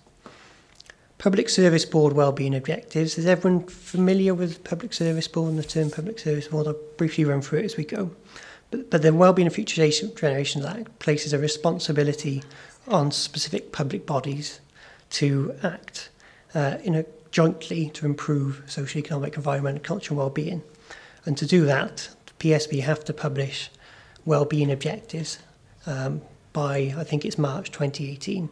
And there's important steps the PSB need to take on that journey to publishing those objectives, one of which has already been met. So there's 4 statutory members of the Public Service Board. We've got the Local Authority, Local Health Board, Fire and Rescue Service, and also Natural Resources, and they're statutory. And in Monmouthshire, that board also includes Gwent Police, Monmouthshire Housing Association, Mellin Homes, and also representation of the voluntary sector through Gavro as well. And the PSB already completed what's called a wellbeing assessment of the county. That was signed off in March 2017, and that was endorsed by the last meeting of the last council in March as well. And that assessment looked at analysing social, environmental, cultural and wellbeing in Monmouthshire. It used a range of evidence, policy, research. I know some of you are aware of the engagement work that was undertaken at that time around our Monmouthshire, speaking to over 1,400 residents. And that's been used to form some opportunities and challenge statements that the Public Service Board are now using to frame some of their objectives. So clearly, once those objectives are set, we all have a role as a council probably in delivering some of those, as well as some of our partners. And we'll look to how then those objectives will influence on our own objectives as a council and our delivery of services and in different service plans as well. So that's something that will have a big impact on our framework once those are set. I was going to show you a video of the wellbeing assessment. For time, I'll probably move on. It's available on the council's YouTube channel, and we can circulate a link to it as well. It'll do justice in 2 minutes, far more than I could in terms of some of the key information that's come out of the assessment. It's easy accessible, and we can send the link round to that. So our council wellbeing objectives, separate to and different to the Public Service Board's wellbeing objectives, albeit they may be links in terms of crossover to what we're looking to deliver. And as a council, we've got a duty to publish objectives, make a statement to support them, and also then produce an annual report of our progress. And that annual report is likely to be something that comes to all select committees. We had to publish them by March 2017. So the last council before the election took decision to approve the wellbeing objectives for Monmouthshire, and there's 4 of them, and these are the 4 objectives. And at the moment, you can see they're based around the purpose of sustainable and resilient communities. I think they're a bit small on the screen, and the green hasn't come out well, but I can circulate these, and they're already on our website. And I think particularly for this committee, the objective around developing opportunities for communities and business to ensure a well-connected and thriving county is something that you're likely to want to scrutinise and receive further information on. So that objective would be particularly relevant to the committee. We're at the stage at the moment when we didn't, in March 2017, have sufficient evidence to publish some of the responses, actions and metrics we'll use to monitor progress under these objectives.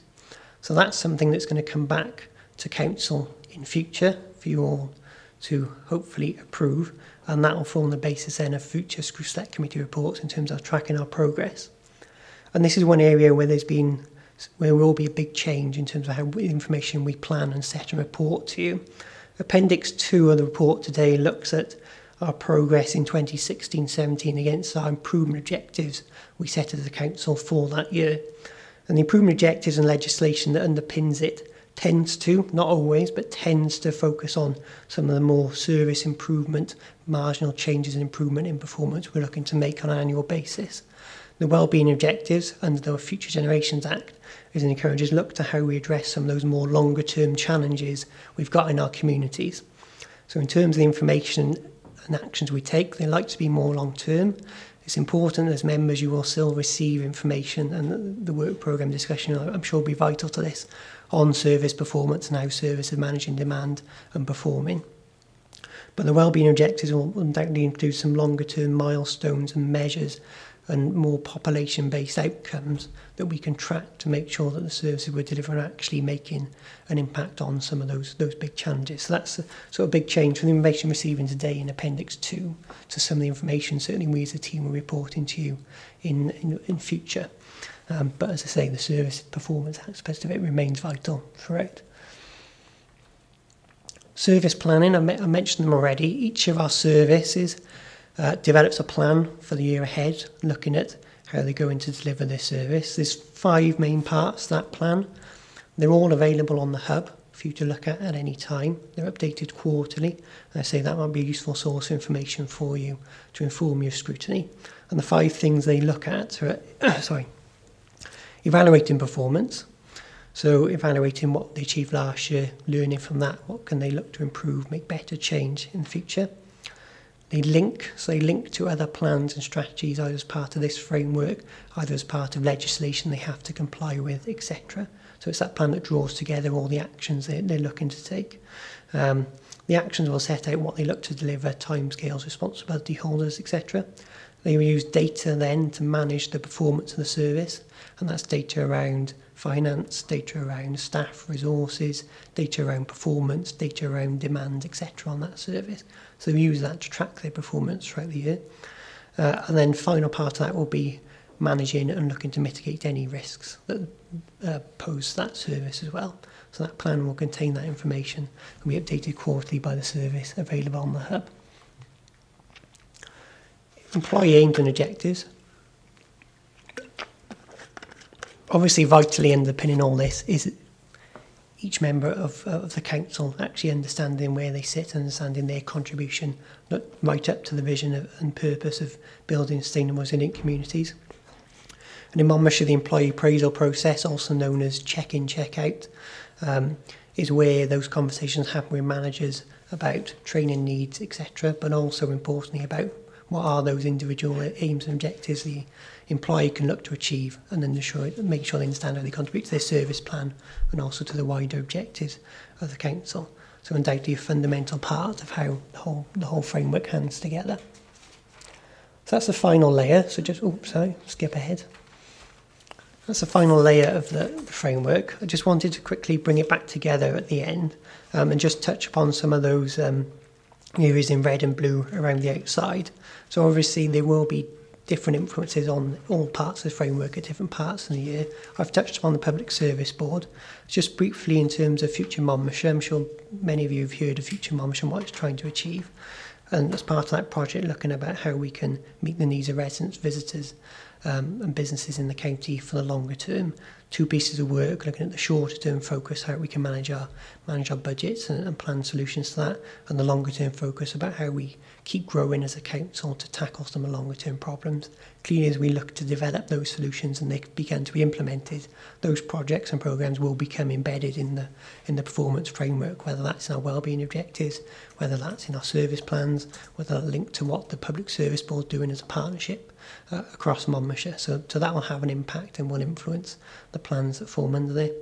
And the areas in red are some of the external influences on the framework. So we've got the National Policy Framework. I've touched upon some of those already today. Things like the Future Generations Act, so Service and Wellbeing Act, Environment Act, and there's lots of others, and they will impact on individual services, how the whole council operates, depending on what they are. So we need to consider those in our framework. And then external regulation and inspection, whether that's Wales Audit Office work, ESTIN, CSI's SIW work. They will look and identify areas where we need to improve our performance, improve our processes. So we need to consider their feedback and their proposals or issues within how we plan as well. So that's a brief run through the framework. In terms of, I call this policy framework, this is just setting out really some of the actual plans and strategies that are part of it. So some of them will exactly match the areas of the framework: wellbeing plan, wellbeing objectives. Important layer, third layer down in the strategy, often referred to as our enabling strategies, so cover some of our key resources about how we plan to deliver our objectives. Some of them you will be familiar with, and some of them you will become familiar with as part of your future work programme, I'm sure. So assets, how we manage our assets to deliver our objectives. Finances, medium-term financial plan. People strategy, so how we actually look to develop and recruit and retain the people we need to deliver our objectives. iCounty sets out our approach in terms of digital as a council, and also in terms of how we're going to develop digital in the county as well, and local development plan in terms of obviously land use, etc. So important range of strategies there. Risk assessment I've mentioned. I've touched on service plans as well and employee aims and objectives. Just to mention the chief officer plan level, our chief officers will set out for their areas an overarching plan that will cover what they see as their key objectives for the year ahead.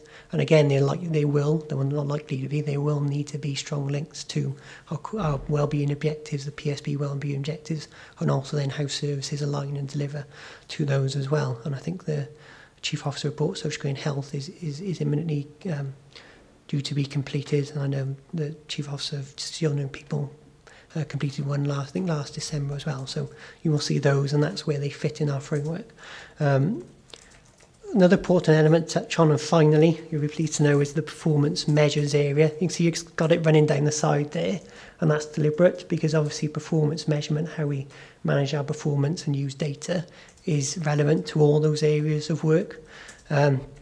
Today on your report, you'll see Appendix 3, which contains just one set of measures. That's our national performance measures that we report to you as a central policy and performance team.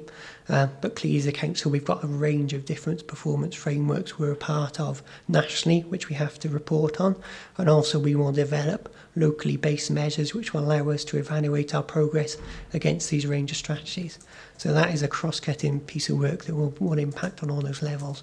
And we're particularly looking as a team at how we can really strengthen that and our use of data to inform our strategic planning going forward. So Appendix 3 is just one set of those measures. And what sort of information should you be looking for? And again, this is just one example of presentation, but I think it covers some key points you as committee in performance reports and in other reports you'll see we're looking out for. How can you compare performance over years? So we're looking at trend data over time as well as actual current performance. How you can compare performance against target, and you may look to challenge about some of those targets and how they're set and are they stretching enough or not. An important one which we can't do at the moment for 16-17, so the data we publish in September, is how our performance compares to other areas. So we've got a framework in place that allows comparison on a certain set of measures at a Wales-wide basis, and other services will have individual frameworks that allow them to do that as well. But also where we can, how we look to compare ourselves not just with Wales, but in terms of wider UK and national comparators. Not always easy when we're looking at getting actual comparable data in place, but important. So that's sort of some of the information we'll report to you, and I know you'll be looking out for in future reports. So that concludes the run through of the framework. I've touched upon, Chair, sort of where the reports you've got in the appendices fit in today. I don't propose to go through them in detail unless you'd like me to, but I'm happy to take any questions on the framework and obviously inform your future work programme as well. Thank you, Richard. As I alluded to before Richard's presentation, at this point we would normally have a cabinet member in, and we would be scrutinising them and on the technical elements within the framework. But we may have some questions on the presentation itself and on Appendix 1, but also there may be some element technical questions you may want to draw out of Appendices 2 and 3, which Richard might be able to deal with today. If not, then he'll signpost it back to the relevant officers, and then they'll email whoever asked the question a more detailed response. So if members are happy with that. So anyone got questions on? Yeah, Councillor Fegans. Thank you, Richard. It's a bit of a rudimentary question, really, and it might go back to Hazel. We had the PSB select yesterday. Why do we have the PSB? The PSB is a Monmouthshire PSB, so the PSB has its wellbeing objectives. So why do we then separately, as a council, also have a set of objectives? Are they not the same or completely aligned to the PSB objectives?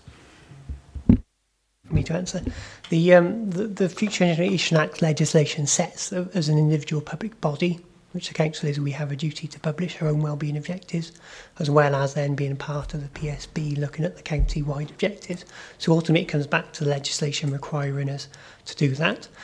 Although, as you say, it makes sense that where possible those objectives would be aligned because they're based on the same evidence of need of well-being in the county. So I would imagine there would be strong alignment. The legislation means that they actually need to be developed at two separate times. So ours had to be published by March 17. The PSB's ones don't have to be published until March 2018. But it's certainly something I think we'll be looking to consider strongly, is those alignment between objectives, because you say it makes absolute sense that where there's an issue in the county, and as a council we can have an impact on it. It's not just going to be for the Public Service Board, it's how our individual objectives, so we can deliver that as an individual body as well. So hopefully that understand. But I think what we need to do is look at the language, because we're talking wellbeing objectives. So we may just need to look at how we distinguish the two, albeit they will fulfill the same statutory purpose that we have to do. Hazel, do you want to add to that? Yeah, just to add to that, really. I mean, it is about the alignment of the objectives, but when you scrutinise the PSB, you're scrutinising it as a body with an agreed plan, an agreed approach to deliver joint and collective wellbeing objectives. The responsibility was put on each of those bodies to develop their own objectives to make sure that they also complied with the requirements of the Act, and therefore the Council has to produce its own wellbeing objectives as well. But obviously those do need to all be aligned. But when you scrutinise the PSB, you're not scrutinising the actions of, you're not scrutinising the individual partners on the PSB, only insofar as it relates to the collective responsibility of the wellbeing objectives that they've agreed. So you're scrutinising them as a whole. If you felt that a partner wasn't delivering in line with the rest of the partners in delivering the joint objectives, then you could call that partner in and you could say, well, these are the objectives that the PSB has agreed to, and your practice and your sort of delivery doesn't seem to support that. Why is that? So you can do that, but that is why your responsibility relates to the PSB as a whole and the performance of delivering that as a whole. But obviously, as a council being a body that sits on the PSB, it also has its own requirement to produce wellbeing objectives, which we've taken through the council scrutiny process. Okay. Any other question? Councillor Davis? Thank you, Chair. Just on a sort of practical level, looking at the plans you've got here, I notice, for example, there are a few projects that are behind the original timescale.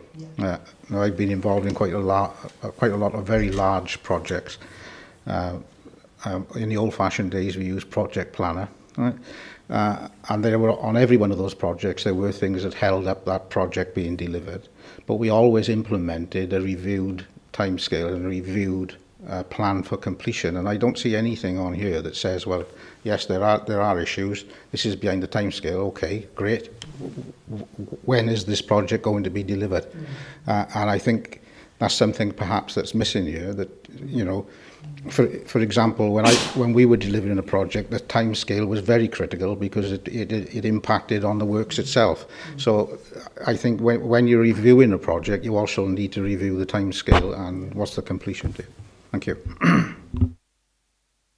Very good point. I think what we tended to focus on previously here is our progress against the actions and whether they're on target or not. And in terms of those review meetings will be happening, it's just we haven't serviced that information in the report. In terms of the wider framework, obviously services will have service plans, project plans that will look to set those revised timescales and actually look to implement them. For this part of the report, we've tended to focus on progress we've made, not necessarily the future actions we have planned to address those. But it's a good point where we do have issues in terms of timescales not being met. And in future, we look to give clarity to the committee in terms of what the revised timescales and plans are. Often those are set within a separate plan.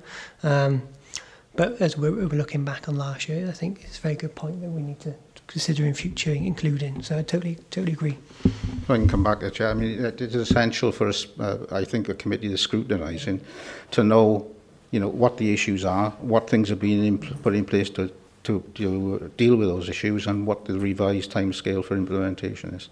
Thank you. Councillor Devi? Thank you, Chairman. I'd like to follow up on Alan's comments. I mean, how agile is this report? Bearing in mind things that are happening around us at the moment that we have no control of. How agile is this report in being able to take account of that and reflect the impact that these things are likely to have on our population? Just take one thing, for instance, which is the removal, forecast removal of the tolls off the Severn Bridge. Already in Chepstow and Caldicot, that is having a significant impact on house sales. I mean, I know of a number of cases where houses are being sold in excess of what was an aspirational asking price, if you like, and they are going very quickly. So there's those sort of implications here. The long term, those people may not even be working in our county because these people are coming from Bristol.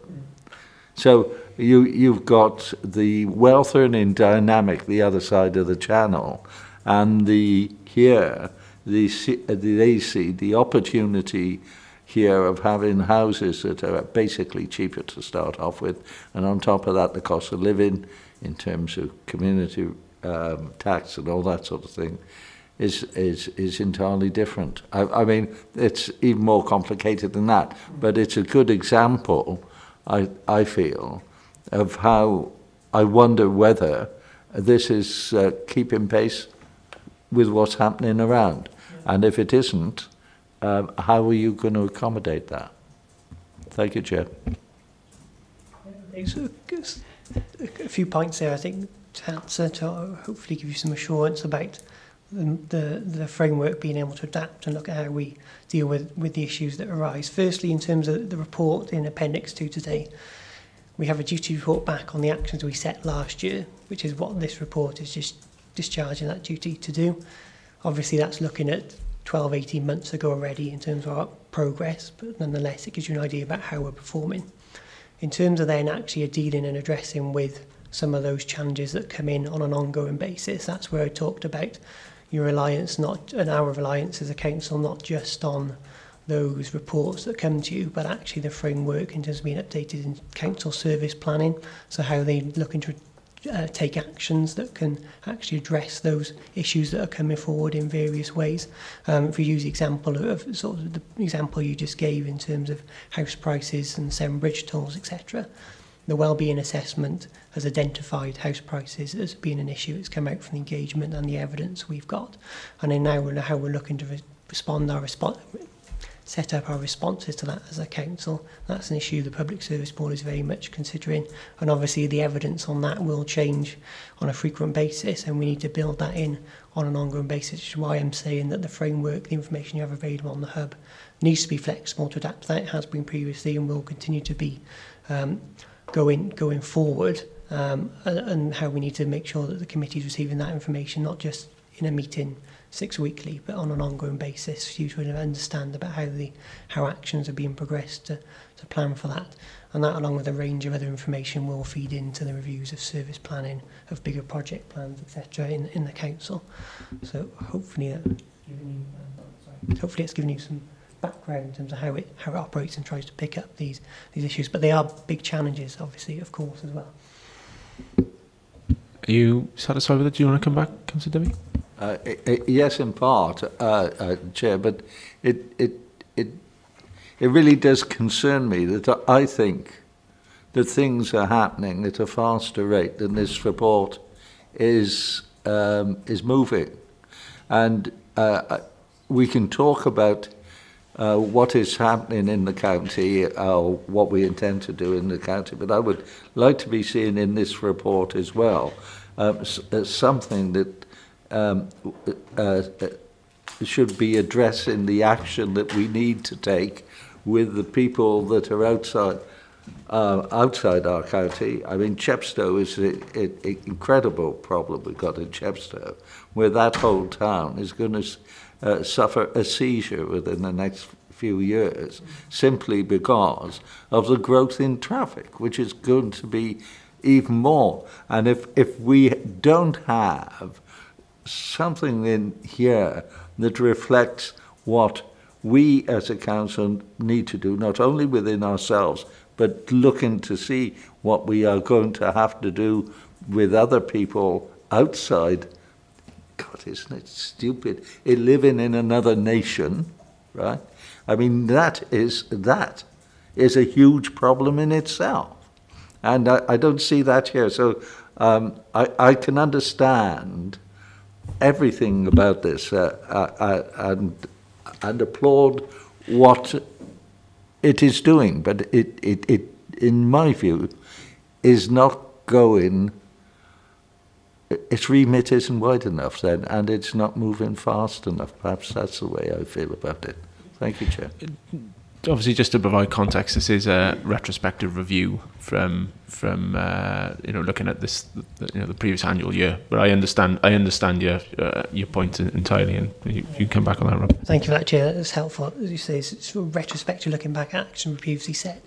I think the point you're touched upon is actually the exact point that now we're looking to change from. This was our improvement plan and previous legislation, which is potentially being consulted on about being repealed, and the change then towards what we've done, wellbeing objectives, and the Future Generations Act is looking at how we address some of those challenges and actually how we plan not just to deliver some of our own service performance improvements in our services, but how we look at gathering the evidence for some of these real complex social, economic, environmental challenges we're facing, and look to make sure that the actions we're taking are addressing those and not just some of the smaller issues which can sometimes seem quite big as well as a council on their own. So when we develop that detail in terms of our future planning report, which we'll bring to you around the wellbeing objectives and the 4 which I've put up on screen earlier, some of the actions under there will set out for you how we respond to some of these big issues, whereas at the moment we're looking back at what was an annual plan to deliver some certain objectives for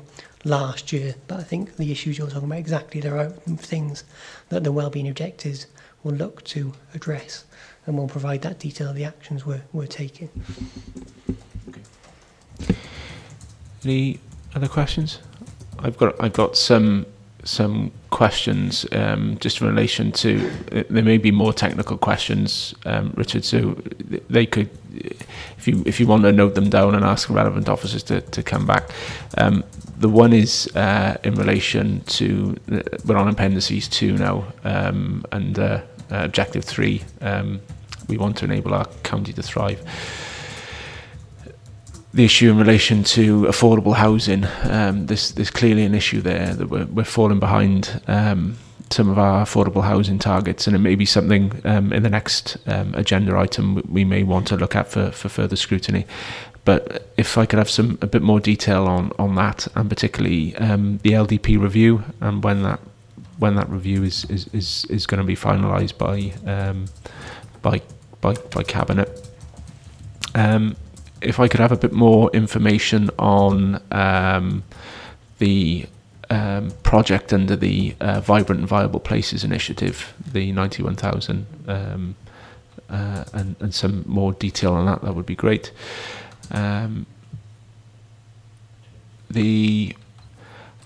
Just in relation to the community hubs and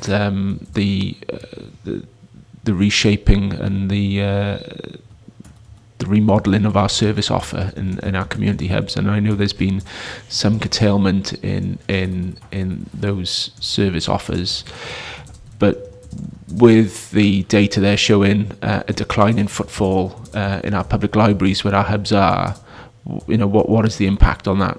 Are we seeing less people engaging with those hubs because of that decline in footfall, and whether or not we need to, I don't know, look at that model again, and whether or not it's delivering.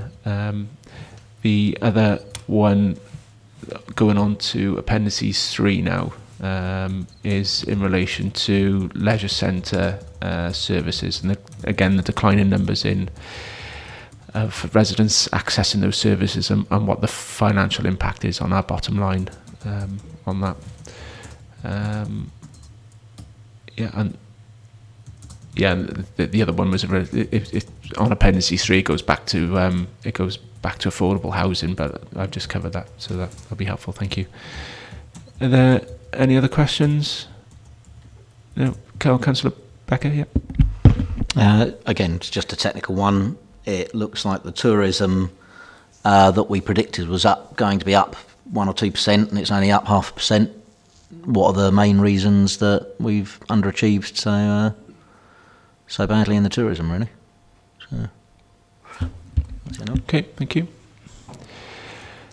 Anything else? No. Well, thank you very much. Thank you, Richard, for your presentation, and we look forward to scrutinising Cabinet members as they come forward on their respective performance plans. So thank you very much.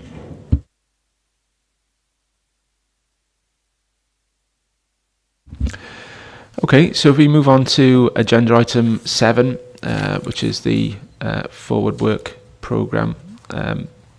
Hazel has produced this very, very good report for us, which was sort of a follow-up really on some of the preliminary discussions we had at our last meeting. Do you want to speak to this, Hazel? Thank you. Conscious of time, and I don't want to talk too long about the process, but I think it is important that we make a couple of points about the process, how you set a work programme, who adds items to it, just so that you're clear, because once I've told you this, you can bear this in mind for the rest of the year, and then have a little discussion about issues that you might like to add. But basically, this is a planned approach to work programming. It's your work programme. This is a sort of suggestion to help you maximise your effectiveness and how you can add value. As a scrutiny committee, you've got a responsibility to scrutinise performance via Richard's reports, key risks, in order to be able to provide challenge. You've also got a duty to scrutinise wider public services insofar as they relate to services provided to Monmouthshire citizens. So, for example, if you wanted to call in the Health Board, obviously this isn't relevant to this select committee, but you could call in the Health Board to talk about services to adults in Monmouthshire. You can call in BT to talk about broadband to your residents. So you can look outside of council provision, but only insofar as it relates to the people that are provided services in Monmouthshire. You can't require them to attend, but you can invite them to attend, and it's unusual that they would not want to attend. You need to think about your capacity and your resources, because as you'll see from this report, there's an awful lot of suggestions for scrutiny. You are required to set a work programme. It's not just something that it's a good idea to do. You're required under the local government Wales measure to do this, but also to publish it. So it's important to know that actually your work programme must be published online so that the public know what you're doing. They know if they can contribute. There are suggestions on our webpage that they can contact me if they've got ideas for scrutiny, or the chair. We've also done a recent press release saying much the same. Getting some sort of stakeholders and public interested in the work that we do. We've got a Twitter account, trying to encourage people through that. But your work programme, you've got a responsibility to produce and to actually make it available to the public. As we've sort of briefly mentioned, there are certain things that will be statutory sort of things that have to be built into the work programme, and they're very worthwhile ones, looking at the risk register, the key risks facing the council and the actions being taken to mitigate those. Obviously, performance monitoring reports and budget monitoring reports. You've experienced both of those now by your second meeting. I believe your last meeting you had budget monitoring. The Cabinet's forward plan, the importance of this is attached to the agenda.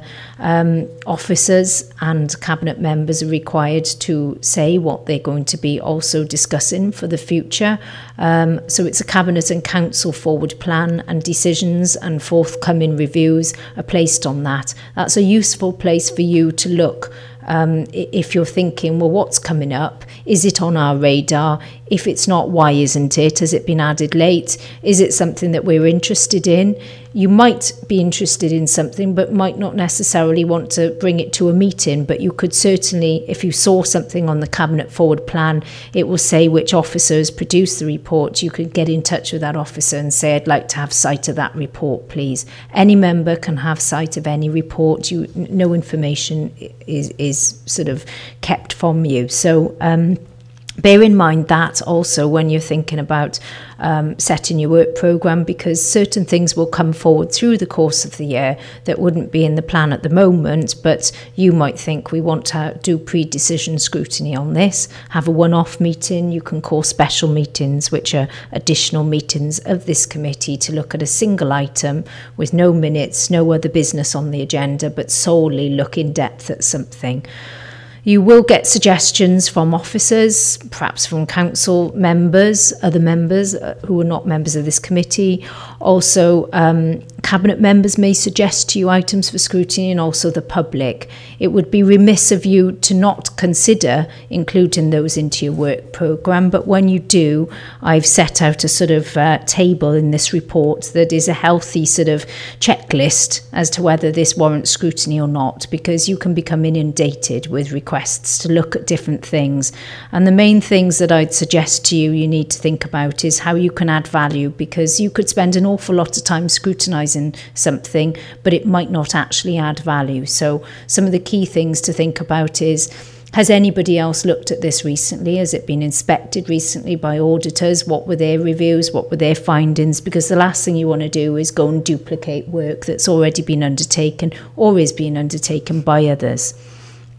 The main sort of premise, I suppose, of scrutiny is to look at the topics that will add the most value, but also add to the strategic direction of the council. So the idea is that things that are coming forward in the big scheme of things, in decision making, some of the big challenges we've talked about today, affordable housing, we've got an LDP that's going to need revision, some of these big things that are going to be serious decisions for the council to make, you have an opportunity to get engaged and involved in those at an early stage. The timing of scrutiny's intervention is critical, because if you get involved too late, your ability to influence or make a difference has passed. You miss the boat in terms of your impact. So that's why it's so important to have a Cabinet Forward plan that's populated, that has the detail in there, and that you know what's coming up. Whilst Cabinet Forward plans are not always perfect, one of the things that we've done before I've brought this report to you is the former chair and the new chair and I have sat down and discussed some of the priorities of the previous select committee. She's also raised with us some ideas of things that might want to be scrutinised, and it's important for you to bear those in mind as you go along and build some sort of flexibility into the work programme, because not everything will be apparent at this stage. So you do need to have some sort of flexibility to move things around and call special meetings as appropriate. Richard's briefly referred to the fact that the council's improvement plan is that sort of process of producing one may sort of move more towards producing a corporate plan now, and that will be really a good idea, and it will be very sort of instrumental really in making sure that everything is strategic and that there's alignment between different plans, between service plans, between a corporate plan, and also making sure that your activity goes in the same direction. You know, it would be a bit unwise to spend an awful lot of time looking at a subject that totally goes against the rest of the council's priority and direction. So it's worth bearing that in mind. We do have quite a lot of public at select committees, not always at the ones that you've experienced so far, but if there's an item on the agenda that's of interest to them or a topic they want to suggest, they will get in touch. They do know we're here. We've had a lot of experience of dealing with members of the public, particularly at Strong Communities Select, so they know we're here and they will get involved if they're interested. But again, we've got a duty to engage them in the work. So every time you think of something you want to scrutinise, such as broadband, think about who can we call in to this meeting. Obviously, the broadband provider, Welsh Government, as sort of the commissioners of that sort of service, but also service users, people who are struggling with broadband in different areas. So think about every time you have an item on the agenda, who would be relevant people to call in so that you get the most rounded view that you can get. As a select committee, you need to come into these meetings with an open mind. You need to be able to be objective, and therefore, whilst you might have your own views from the start, it's best to keep those to yourselves, to bring in different people and try and achieve a sort of broad perspective, as broad as you can. So this sort of report today suggests to you to try and identify the topics that you'd like to look at over the course of the year, those that will add the maximum value and those that are the highest priority for you. There are different ways of doing things. Some committees set up task and finish groups. We haven't had an awful lot of success with those because they take a long time to complete, and sometimes they have missed the boat in terms of impact. Some of the better committees have been where we've had a sort of one-off scrutiny meeting to look at something like a solar farm. Is this a good idea? Should we invest in one? What's the pros and cons? What are the implications? What are the really big risks for us? And the select committee was able to make a series of recommendations which went straight to the cabinet and aided that decision significantly. It's an example of a pre-decision scrutiny, but it's a really useful critical friend role that you can play to executive decision making. So there's lots of different routes besides task groups.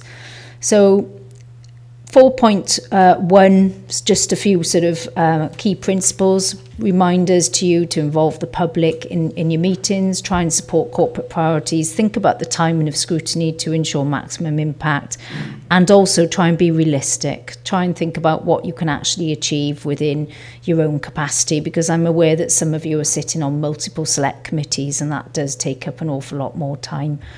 You've got a checklist in there which we can we'll keep that sort of available for when you want to sort of think about work programming. We can ask those questions, test certain topics against that. 5.1 basically just gives you a sort of flavour really of what the previous scrutiny committee looked at through the year, and there's an awful lot there, and it does look quite intense given that you only have 8 meetings a year, but there were approximately 4 or 5 special meetings, and some of these subjects such as planning, housing, affordable housing, those were scrutinised jointly with other committees. Again, alternative service delivery model, those were done jointly. So there are certain things that it would be of more benefit to have a joint meeting on. And then 6.2 just lets you know that myself, the chair, officers have sort of provided some input into this report so that the suggestions in there are not just out of a hat.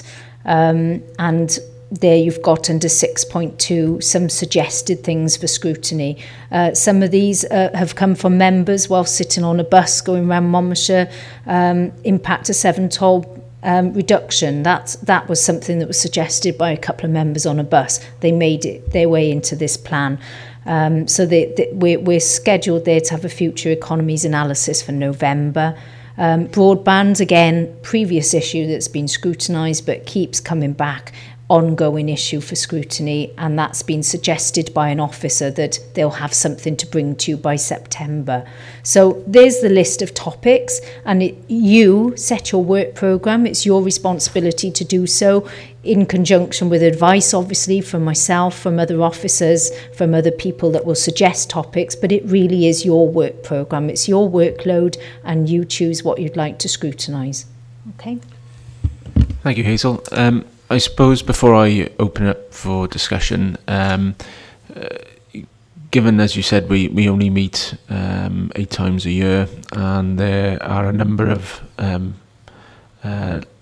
listed possible areas for scrutiny, whether or not we need to sort of identify and prioritise probably 3 or 4 key areas, and would that be 3 or 4 on top of these suggested ones, Hazel, or yeah, that'd be okay. Okay, Councillor Davison.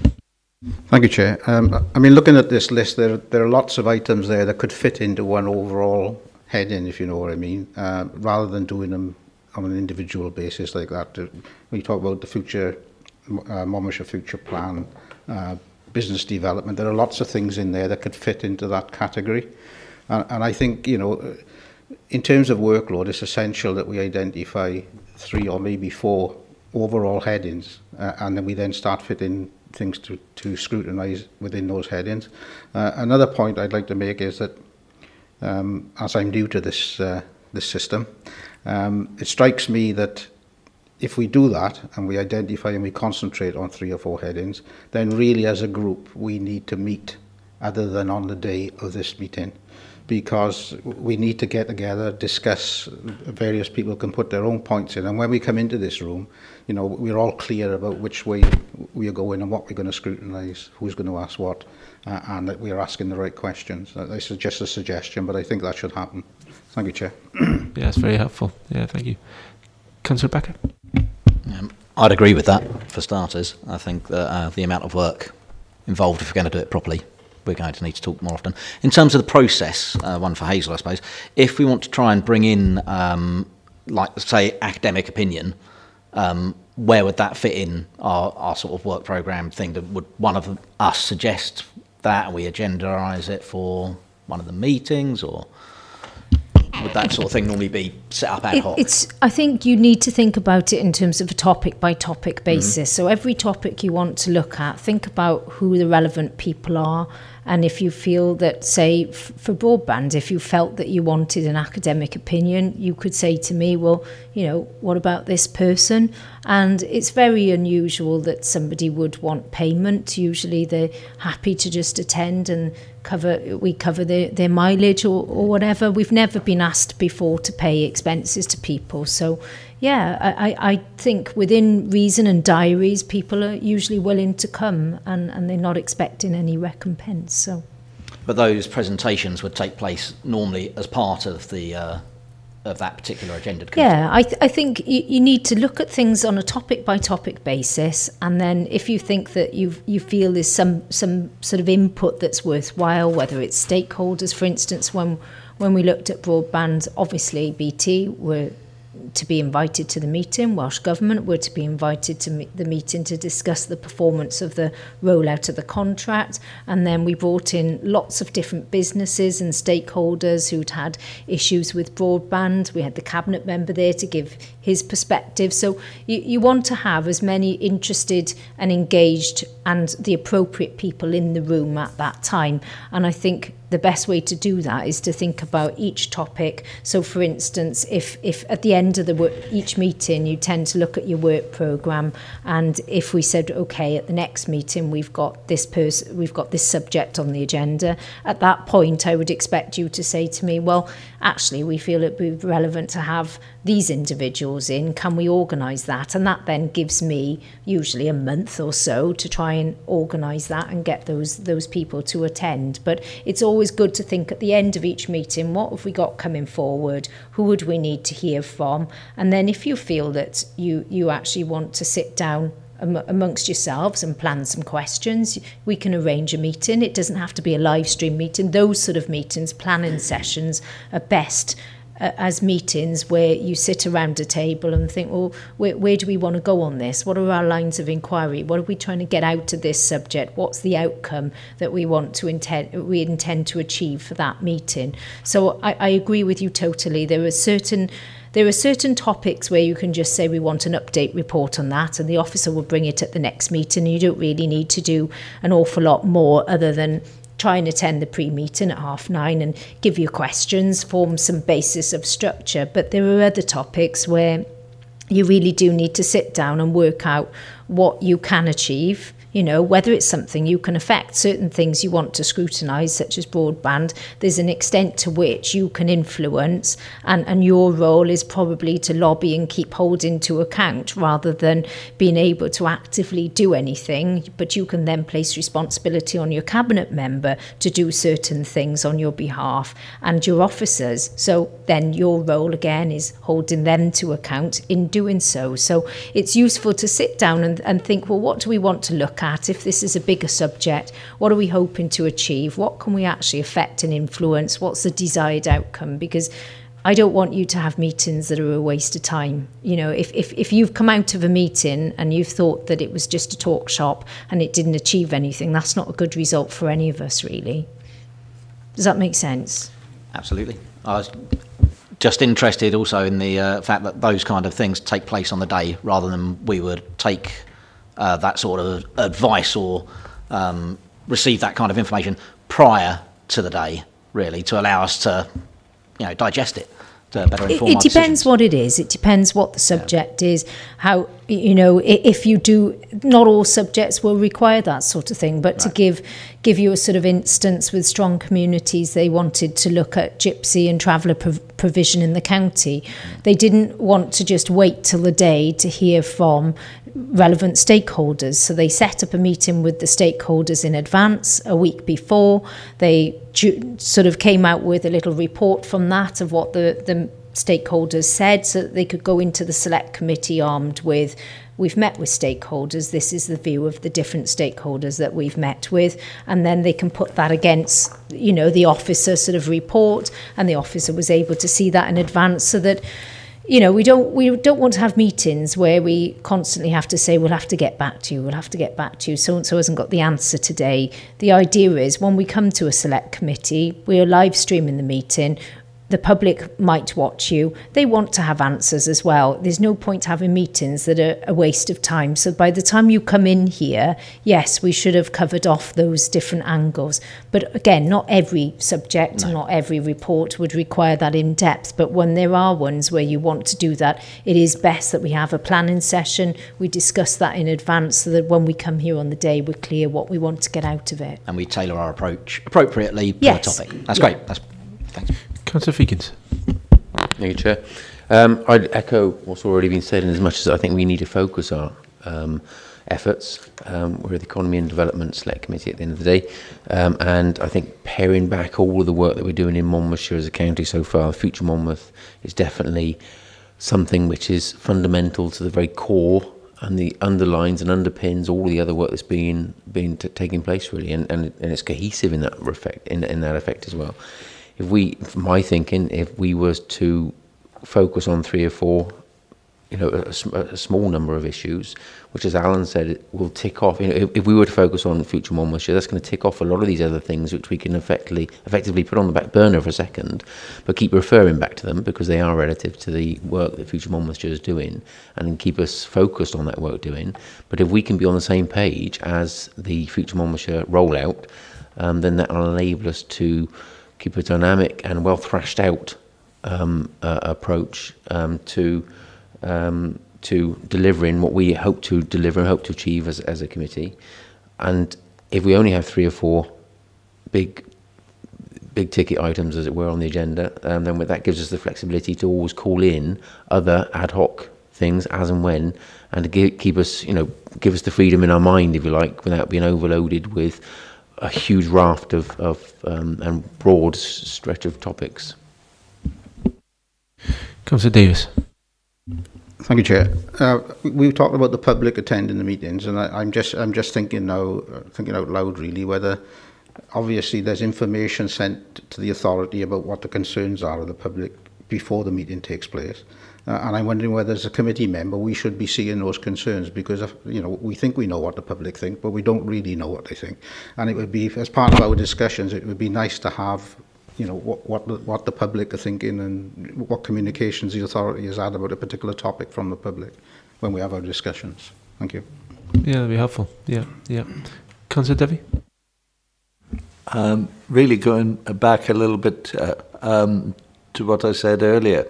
One of the things that we are not discussing, and really is key to a lot of what happens in South East Wales, is really the joint responsibility between local government here in Monmouthshire and also local government in Gloucestershire, if you like, and even maybe Bristol, but let's stick with Gloucestershire at the moment. And I think one of the things that we should be talking about is the cross-border issues. And I think it would be a good idea that if we were to invite a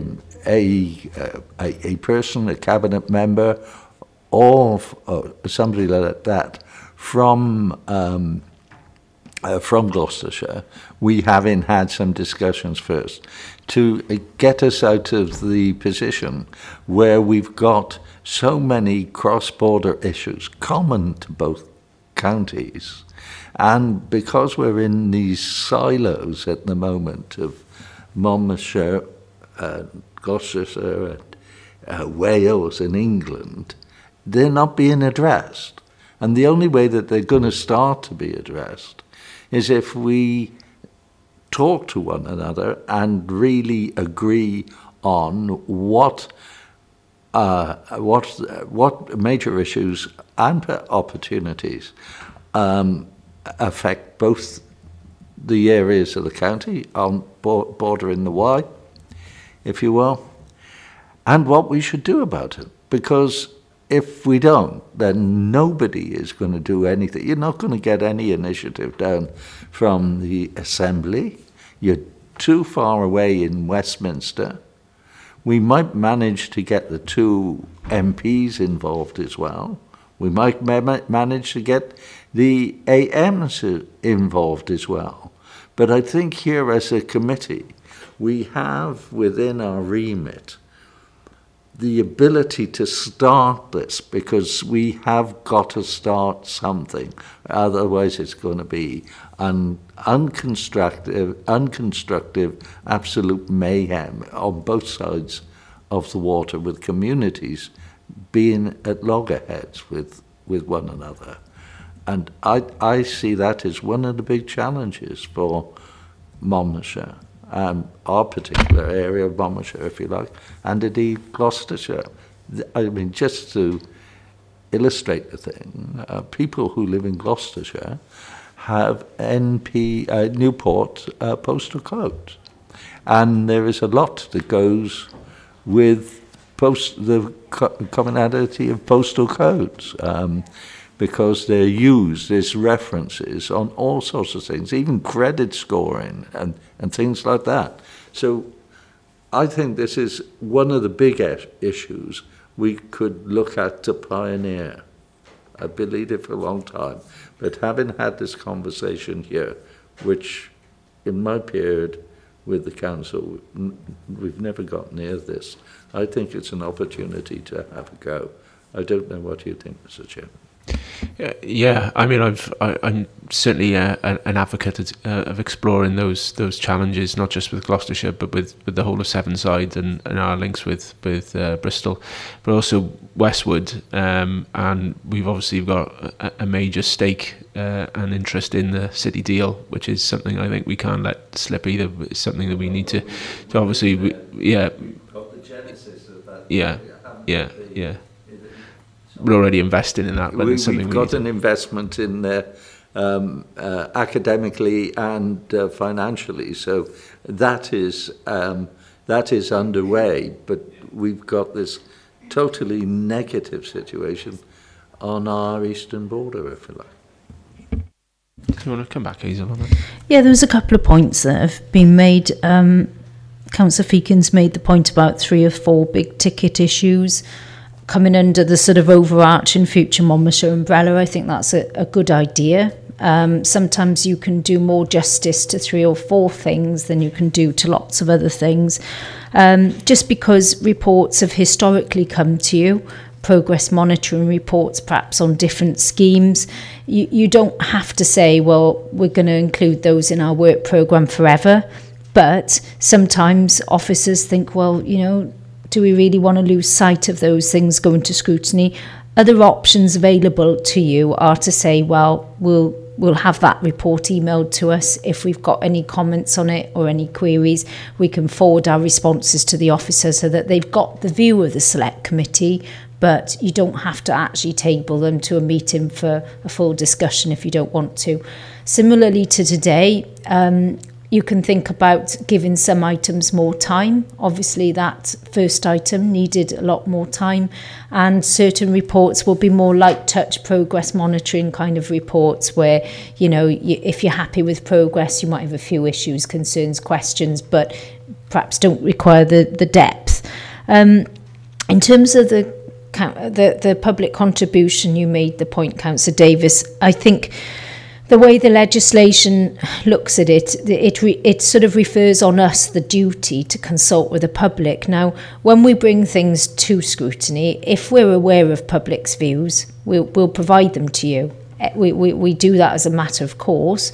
But the responsibility to kind of actively go and get the public's views sits with us and with elected members. So what I would hope is that on some of the issues that you prioritise for scrutiny, you would actually say, well, okay, outside of the select committee, let's go and organise something where we go to Chepstow, we talk to people and find out what their concerns are about a particular issue. It's usually better if obviously you're doing this on a topic by topic basis, otherwise it's going to become massive. But if you go out and talk to the public about specific issues, we've done it as part of the wellbeing assessment, you'll find that people are quite willing to have a chat with you. They want to get involved. So I think those are things that we can do outside of the meeting that would probably add another dimension to the work, but would probably be more interesting for you rather than just sitting in County Hall for your 8 meetings a year. You could do that and you'd satisfy the requirements for scrutiny arrangements, and I would say yes, we've got effective scrutiny arrangements in place. But if you really want to do it justice and not just pay lip service to it, then we do need to get out on the road more and find out what people think, and that's part of the sort of democracy side of your role. I'm not sure if that's a sign. Maybe it's a sign I should stop. But I take it on board Councillor Dovey's points, and I think that you were right, that we don't really look cross-border on any of these big issues. And whilst I think the work programme needs to sort of hone in on certain issues, I think certainly things like affordable housing and the impact of the toll reduction are going to have big issues cross-border. And if you're going to look at something like that, then it would be worth saying, well, yes, let's invite the scrutiny chair and the cabinet member of the relevant committee and portfolio from Gloucester to come and have a discussion with us on some of these issues, because I think you're right, this sort of imaginary wall around Wales just doesn't exist, and we need to be more flexible and talk to our neighbouring authorities who are probably experiencing similar issues to us, and I would still recommend you do that on a topic by topic basis. I think that's the most logical and practical way to set your work programme. But you need to be thinking every time you scrutinise something, who is it we need to talk to? How are we going to actually have the best possible perspective on this? And if it means that you need to talk to people across boundary, then we do that. If we need to talk to public and organise a specific public event where we go out and talk to people, then we do that as well. Okay. Thanks, Hazel. Do you think in terms of I think what Councillor Davis and Councillor Feakin said in terms of hanging a couple of additional topics under an overarching theme, is that manageable? If we look at affordable housing and one or two other topics within the future Monmouthshire, that would be manageable. I think probably a good start would be to have future Monmouthshire on an agenda where you can see what those main streams are, and there'll be lots of streams on there, but you'll be able to say, well, we think those are 3 really important things and we want to focus in on those. I think the first start is to get them in and have a discussion about what that programme, we know what the programme is about, but where are the areas that we can make a difference? Because there's no point in us getting involved in things that we can't make a difference if there are other areas where we can. And the other issue in terms of previous work the committee has done, I know that the business breakfast, there was a report in terms of the county's delivery of business improvement for small businesses. Do we need to bring that back? I mean, how long ago was that? Was that over a year ago? Do we need to bring those recommendations and how those recommendations were implemented or acted on? Is that something that should come back as well? I think it would be useful for you to have sight of that, and I can email you that after this meeting if you like. Just for context, really, the Select Committee decided that it wanted to engage with businesses to try and find out what their issues were. So it was a very blank sheet of paper, But talking to people across all of Monmouthshire, we didn't have loads of people, but we had a good cross geographic spread, and we actually came up with the things that the council can do something about. What are the issues that are affecting businesses that we can do something about? Not Welsh Government, not others where we have to lobby and we might not be able to affect impact, but what are the things that are really, crucial to businesses that we can do something about? So we arrived with a report from that, which we took to the Select Committee, which was briefly discussed at a meeting, but we didn't feel that we had all the right people in front of us. We wanted to discuss it with the head of planning, we wanted to discuss it with the tourism manager, discuss it with the head of highways, because there were different aspects that came out of that needed to be discussed with different officers. So the following meeting, we had the range of officers before us, and we literally singled out certain sort of key outcomes relating to each officer and each directorate, and we tried to sort of find out what we could actually affect change-wise, outcomes-wise. So I can send that to you, and then if you feel there are any areas in there that you want to explore further and have another look at that, we can do that. The one thing that we did come out of that session saying was that we didn't feel it was necessarily the council's role to start setting up business breakfasts, because a long time ago we did do that, but there were other forums and other existing sort of opportunities for businesses to meet, and we felt we'd be doing those an injustice if we started setting up regular business breakfasts when those sort of that framework already existed. But we did think it was a very useful one-off opportunity to engage with businesses and to actually come out of there with a series of things that actually these are things that the council could do something about to help these businesses. And some of it was just putting different people in touch with each other who didn't know that the other existed, in terms of advice, different events, things where they could promote their business at some of the Monmouthshire food festivals, and sort of making some contacts. So it was a useful exercise, but I can send that to you, and if you feel it would be helpful to revisit, then we could do that. Okay. Councillor Feakins. Thank you, Chair. Just going back to the forward one, if we are going to do that as one of the big ticket items, would it be wise then to call them in as a either sort of workshop meeting, or some sort of maybe an informal get together with us as a select, so that we're more on the same page, just to bring us up to speed probably, and then we can be more, get them on the same page as well then, so they can understand what we would like to sort of take as the next steps. Councillor Davis. Thank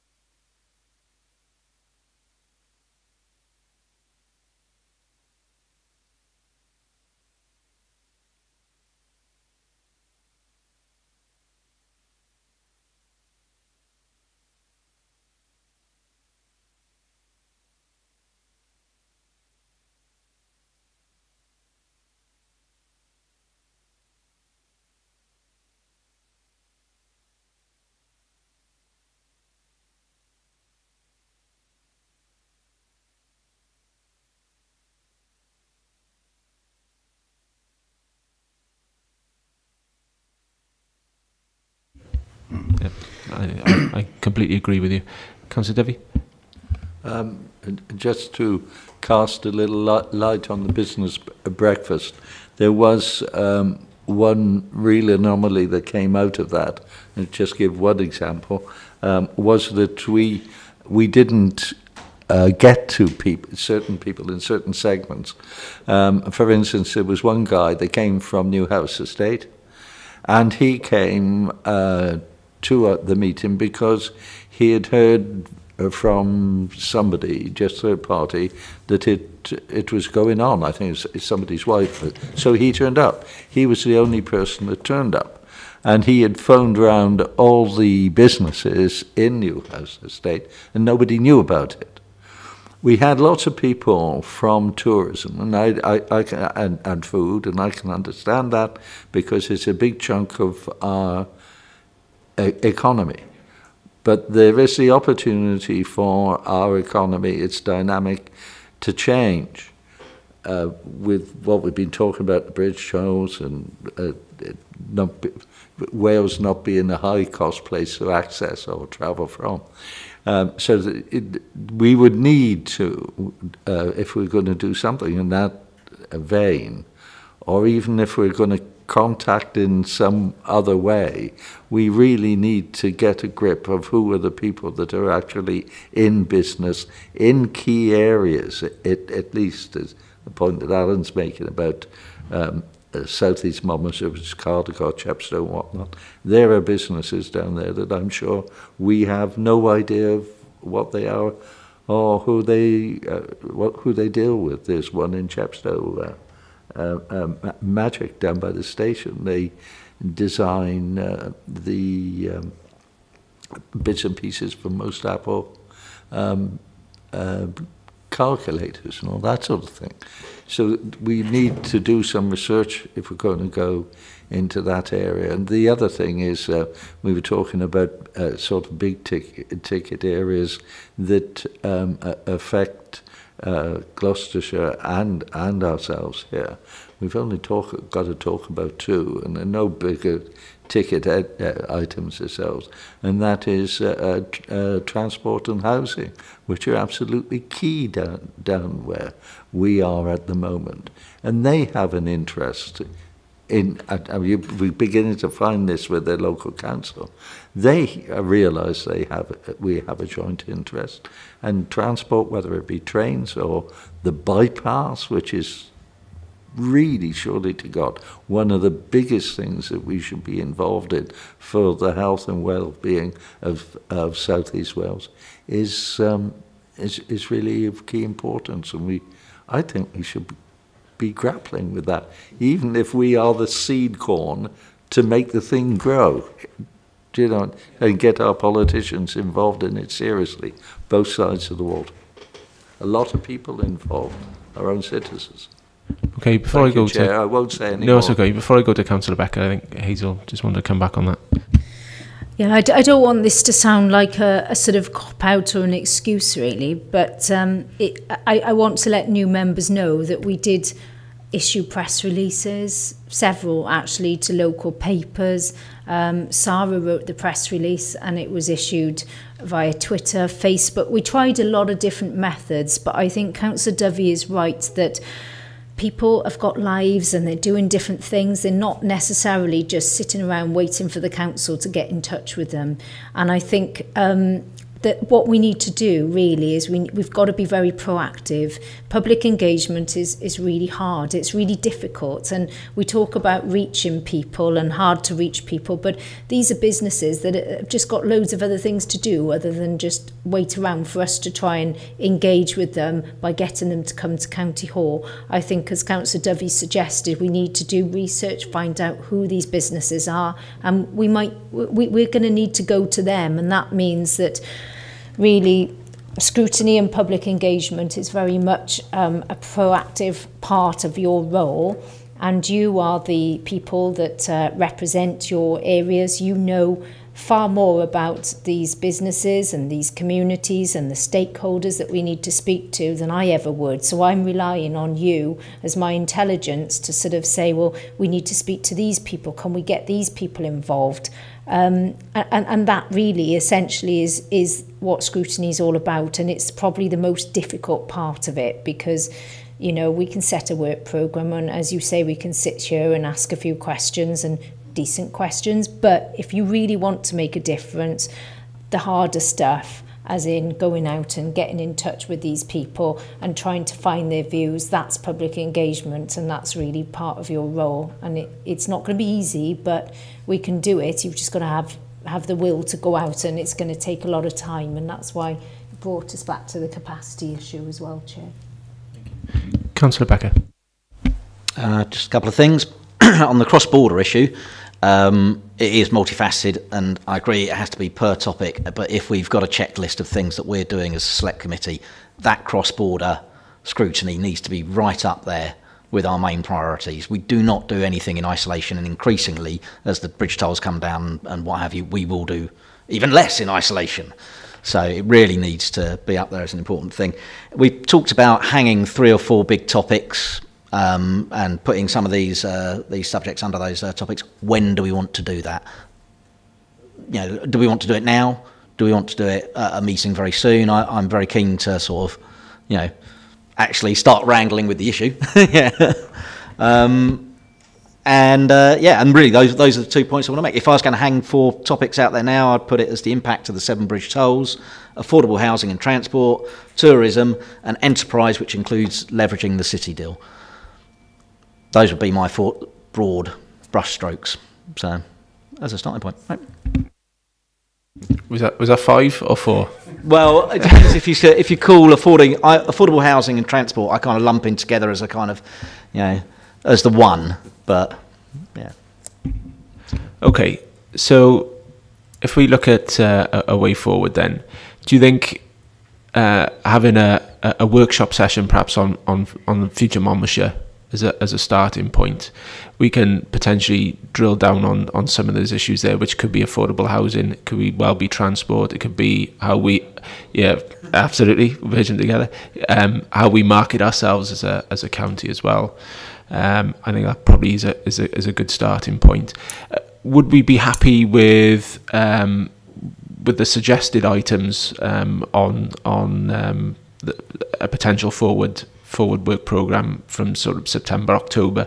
I know Councillor Blakeborough is keen on broadband updating and keeping the momentum and pressure there on both Welsh Government and BT, and obviously in the rurality of her ward, she's keen in terms of looking at the rural development programme, and if potentially from an update there may be another area that we may want to drill down on within the RDP, particularly how we're utilising funds.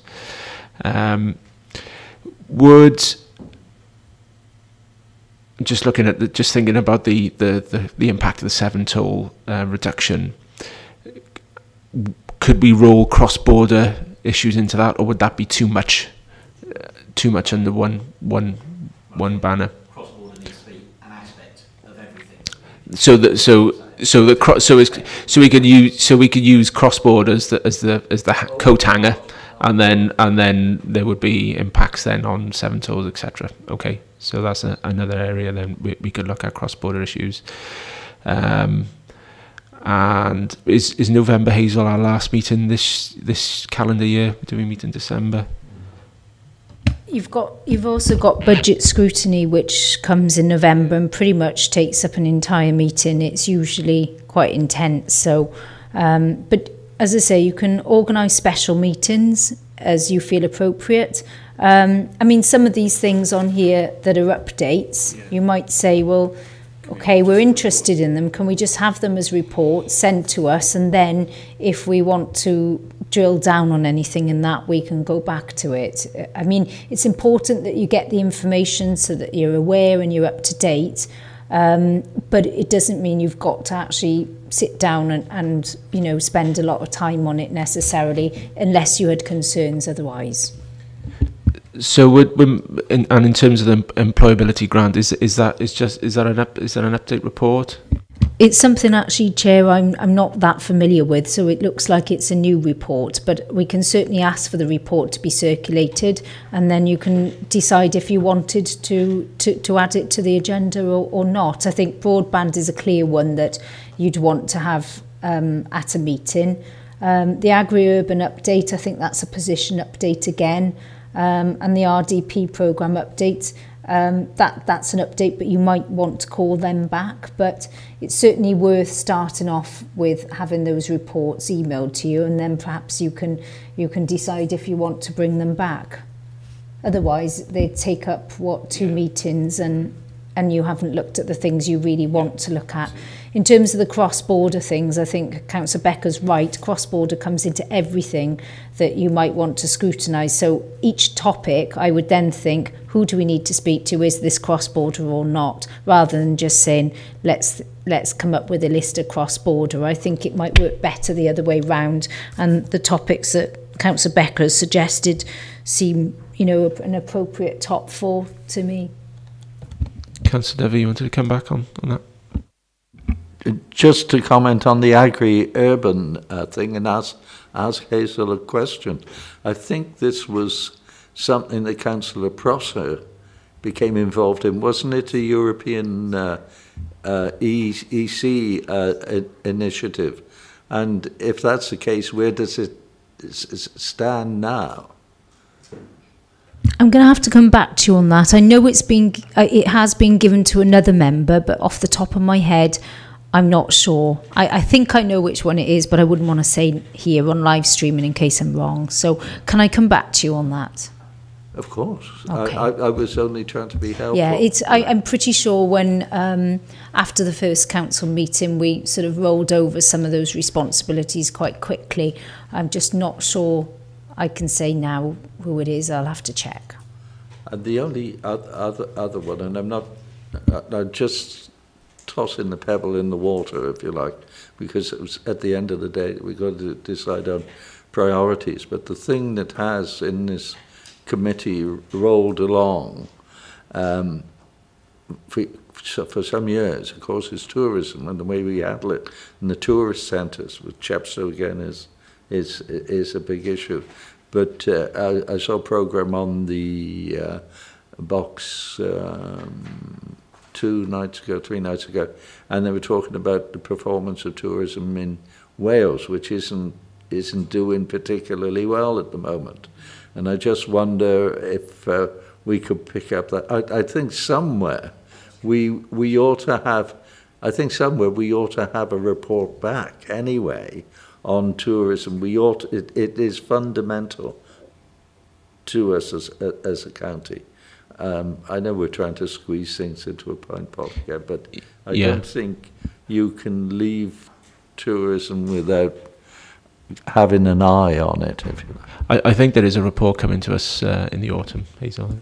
Yes, Tourism and Destination Management Plan is listed there because the Destination Management Plan has just finished its consultation period. So there was a wide public consultation on that. So I know they want to bring that to you, and the STEAM figures, the performance figures. So yes, I think that's intended to come at October time. Okay, conscious that we need to wrap this one up. So are we happy for a workshop session then on future Monmouthshire plan as a start? We can drill down then on some of those issues. I think we should keep the broadband and infrastructure for September. The employability grant and agri-urban grant, if we can have those reports sent to us, and then we can decide whether or not we need to delve deeper on those. I'd like to keep the RDP session in because that might yield some more fruit for us. And then cross-border challenges perhaps for October. Could we do that in October as a start?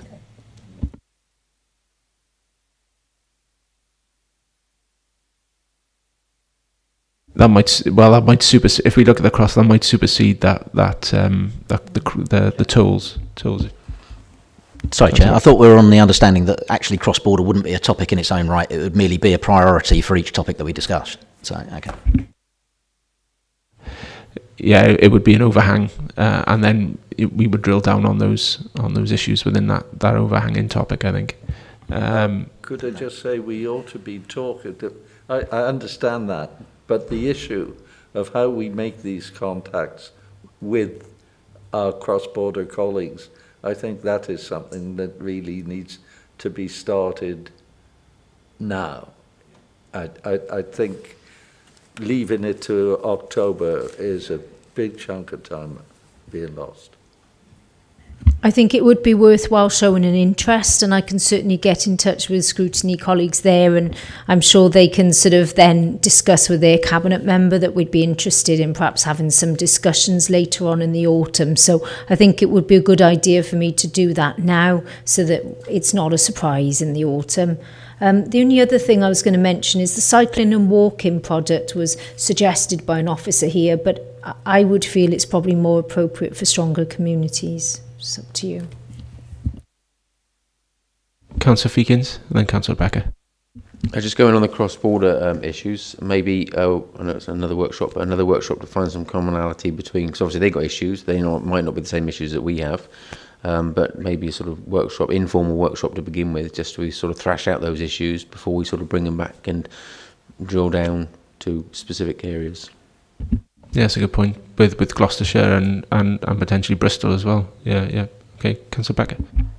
Just on the subject of the walking and cycling product, the Destination Management Plan in Tourism places Chepstow as the walking and cycling epicentre of Monmouthshire and into the Forest of Dean as well. So actually a lot of what we're doing in tourism and promoting our economy is tied into that walking and cycling product, and at the moment it's very lacklustre.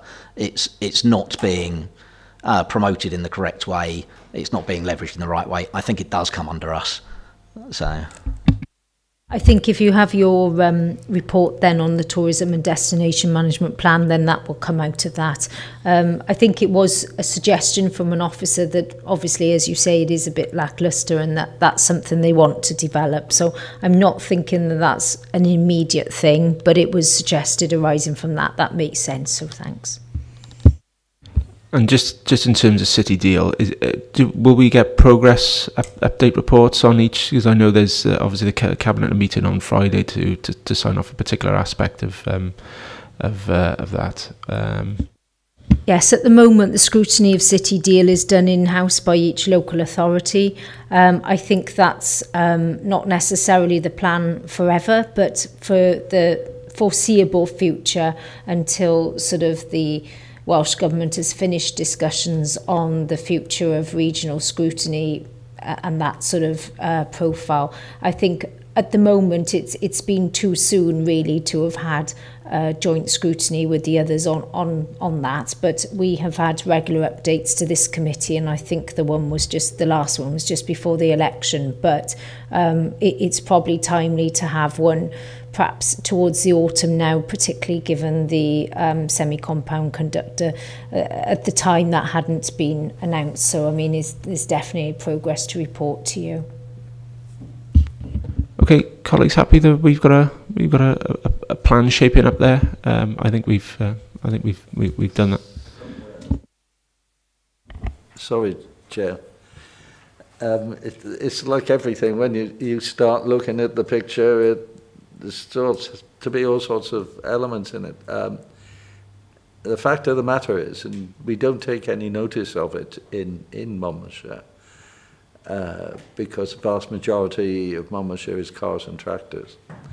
But there is a hugely important small area of Monmouthshire, which is the 19 miles of line between Chepstow and Severn Tunnel, and the issue how that serves in a huge number of people in a very important part of our county, and all that goes with that.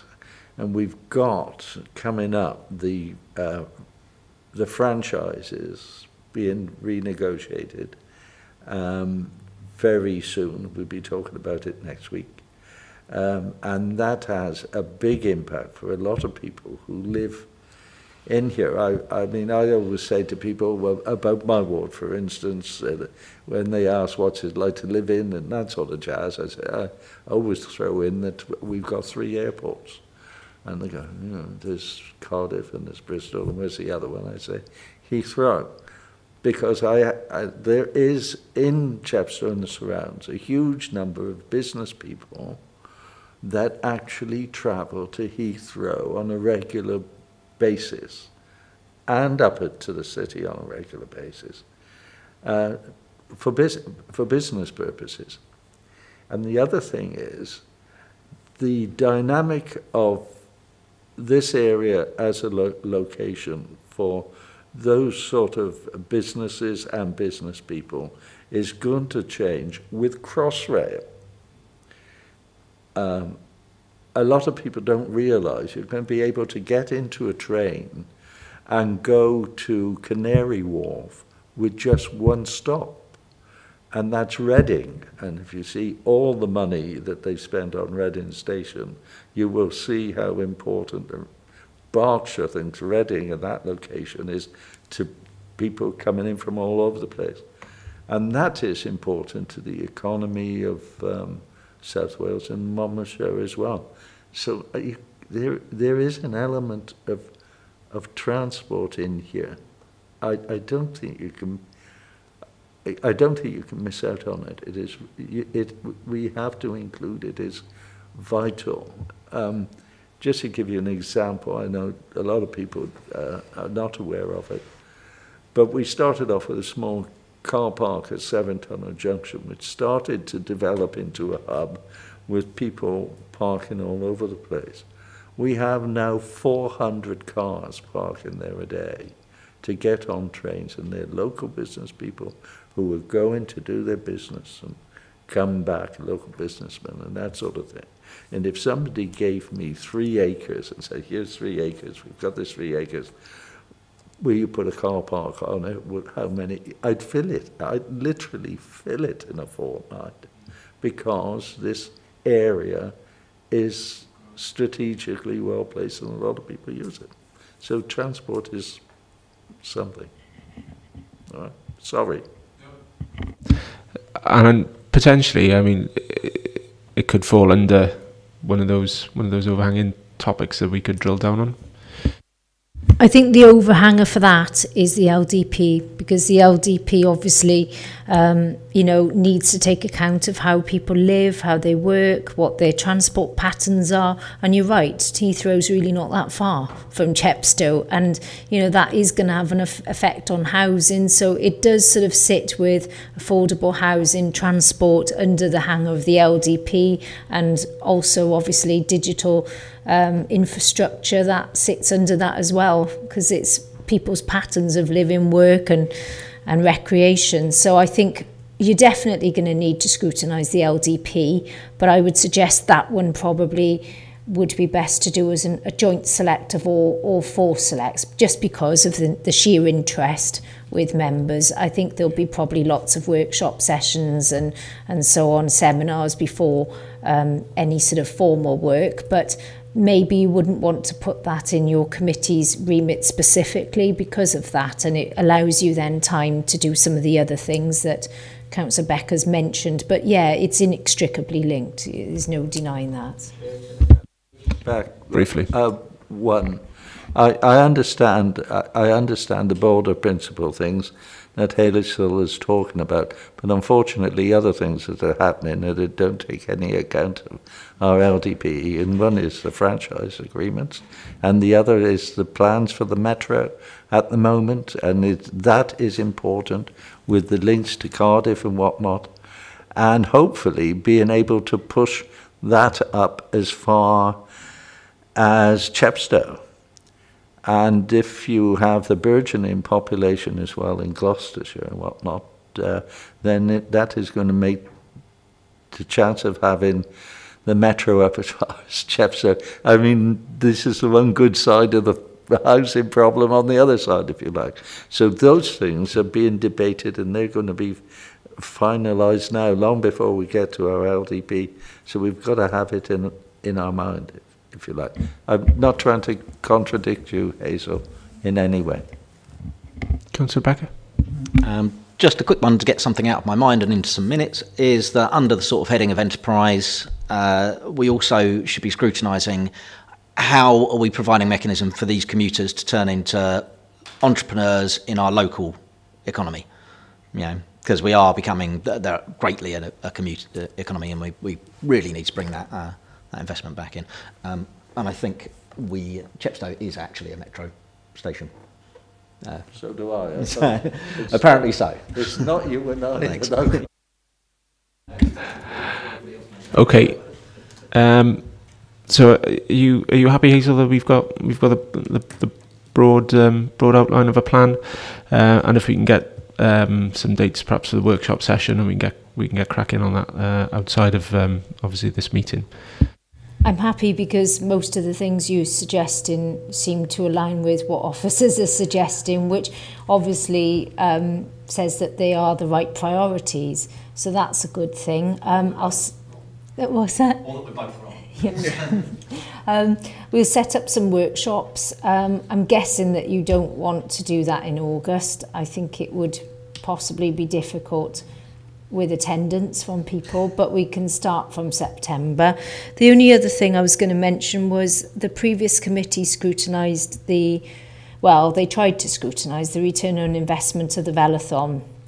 They didn't have a lot of luck with it because there isn't a lot of information that demonstrates that specifically. But I have got a report that has now been forwarded to me by the organiser for last year, and obviously they'll be doing a debrief, and I expect they'll produce a report for the following year. But it took a long time to get that report, and the previous committee were trying to get the organiser to a meeting to discuss that with you, which we did fail miserably at, I'm afraid. So given that time is pushing on, and as a new committee you're looking at different priorities and possibly more urgent things now that are sort of coming into play, is it worthwhile me sending you that report? And then if you decide you do want to call them in after, you know, they've had this debrief on this year, then we can do that. But if I send it to you, it's quite a large file, a few megabytes, but I'll send that after today if that's okay.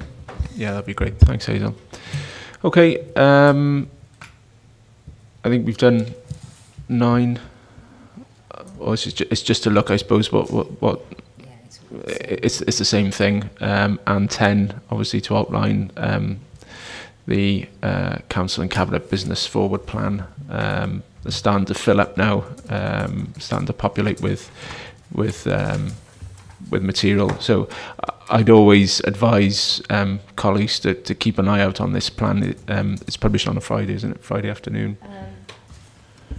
The plan is kept online, and a link is sent to that on a Friday, but the email is more important, that tells you what's been added and deleted, because it is a live plan. So don't think that because you've seen it today that nothing will change before you see it next time.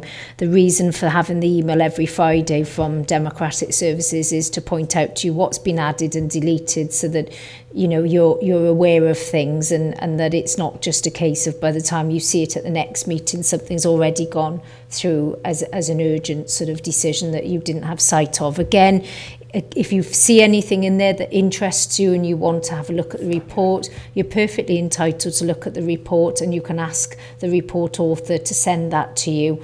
You know, if there's not time to bring it to scrutiny. If you think you want to bring it to scrutiny, speak to the chair and myself. But if it's just you've got an interest and you want to know more about it, then just ask the report author for sight of the report, okay? Yeah, I mean, Hazel and I will keep an eye out on those things, and if we think there's a real burning issue that we need an urgent meeting, an urgent call in before a decision is made, then we'll do that. But, you know, as Hazel said, do keep an eye out on it, because there may be issues for your particular areas, your particular wards that you represent, that, you know, you may find it of interest, and if you want more information, then that would be great. So, I don't think there's anything else. No? Be consulted as a ward member if it was on a specific decision, and you should be consulted, but it is worthwhile keeping an eye out on that. Yeah. Okay, thank you for your indulgence, your time, your patience, and for your contributions. It's been a really good session, and you know, we look forward to digging deep on some of these really chunky issues. It's going to mean a lot for our residents and for our county. So thank you very much, and good afternoon. Really good meeting, Chair. Really good meeting. Just as an addendum, there is a seminar this afternoon on safeguarding. If you are available to stay, it's not just for select committee members of that, because of our wider corporate responsibility for safeguarding adults. It might be of interest. Thank you.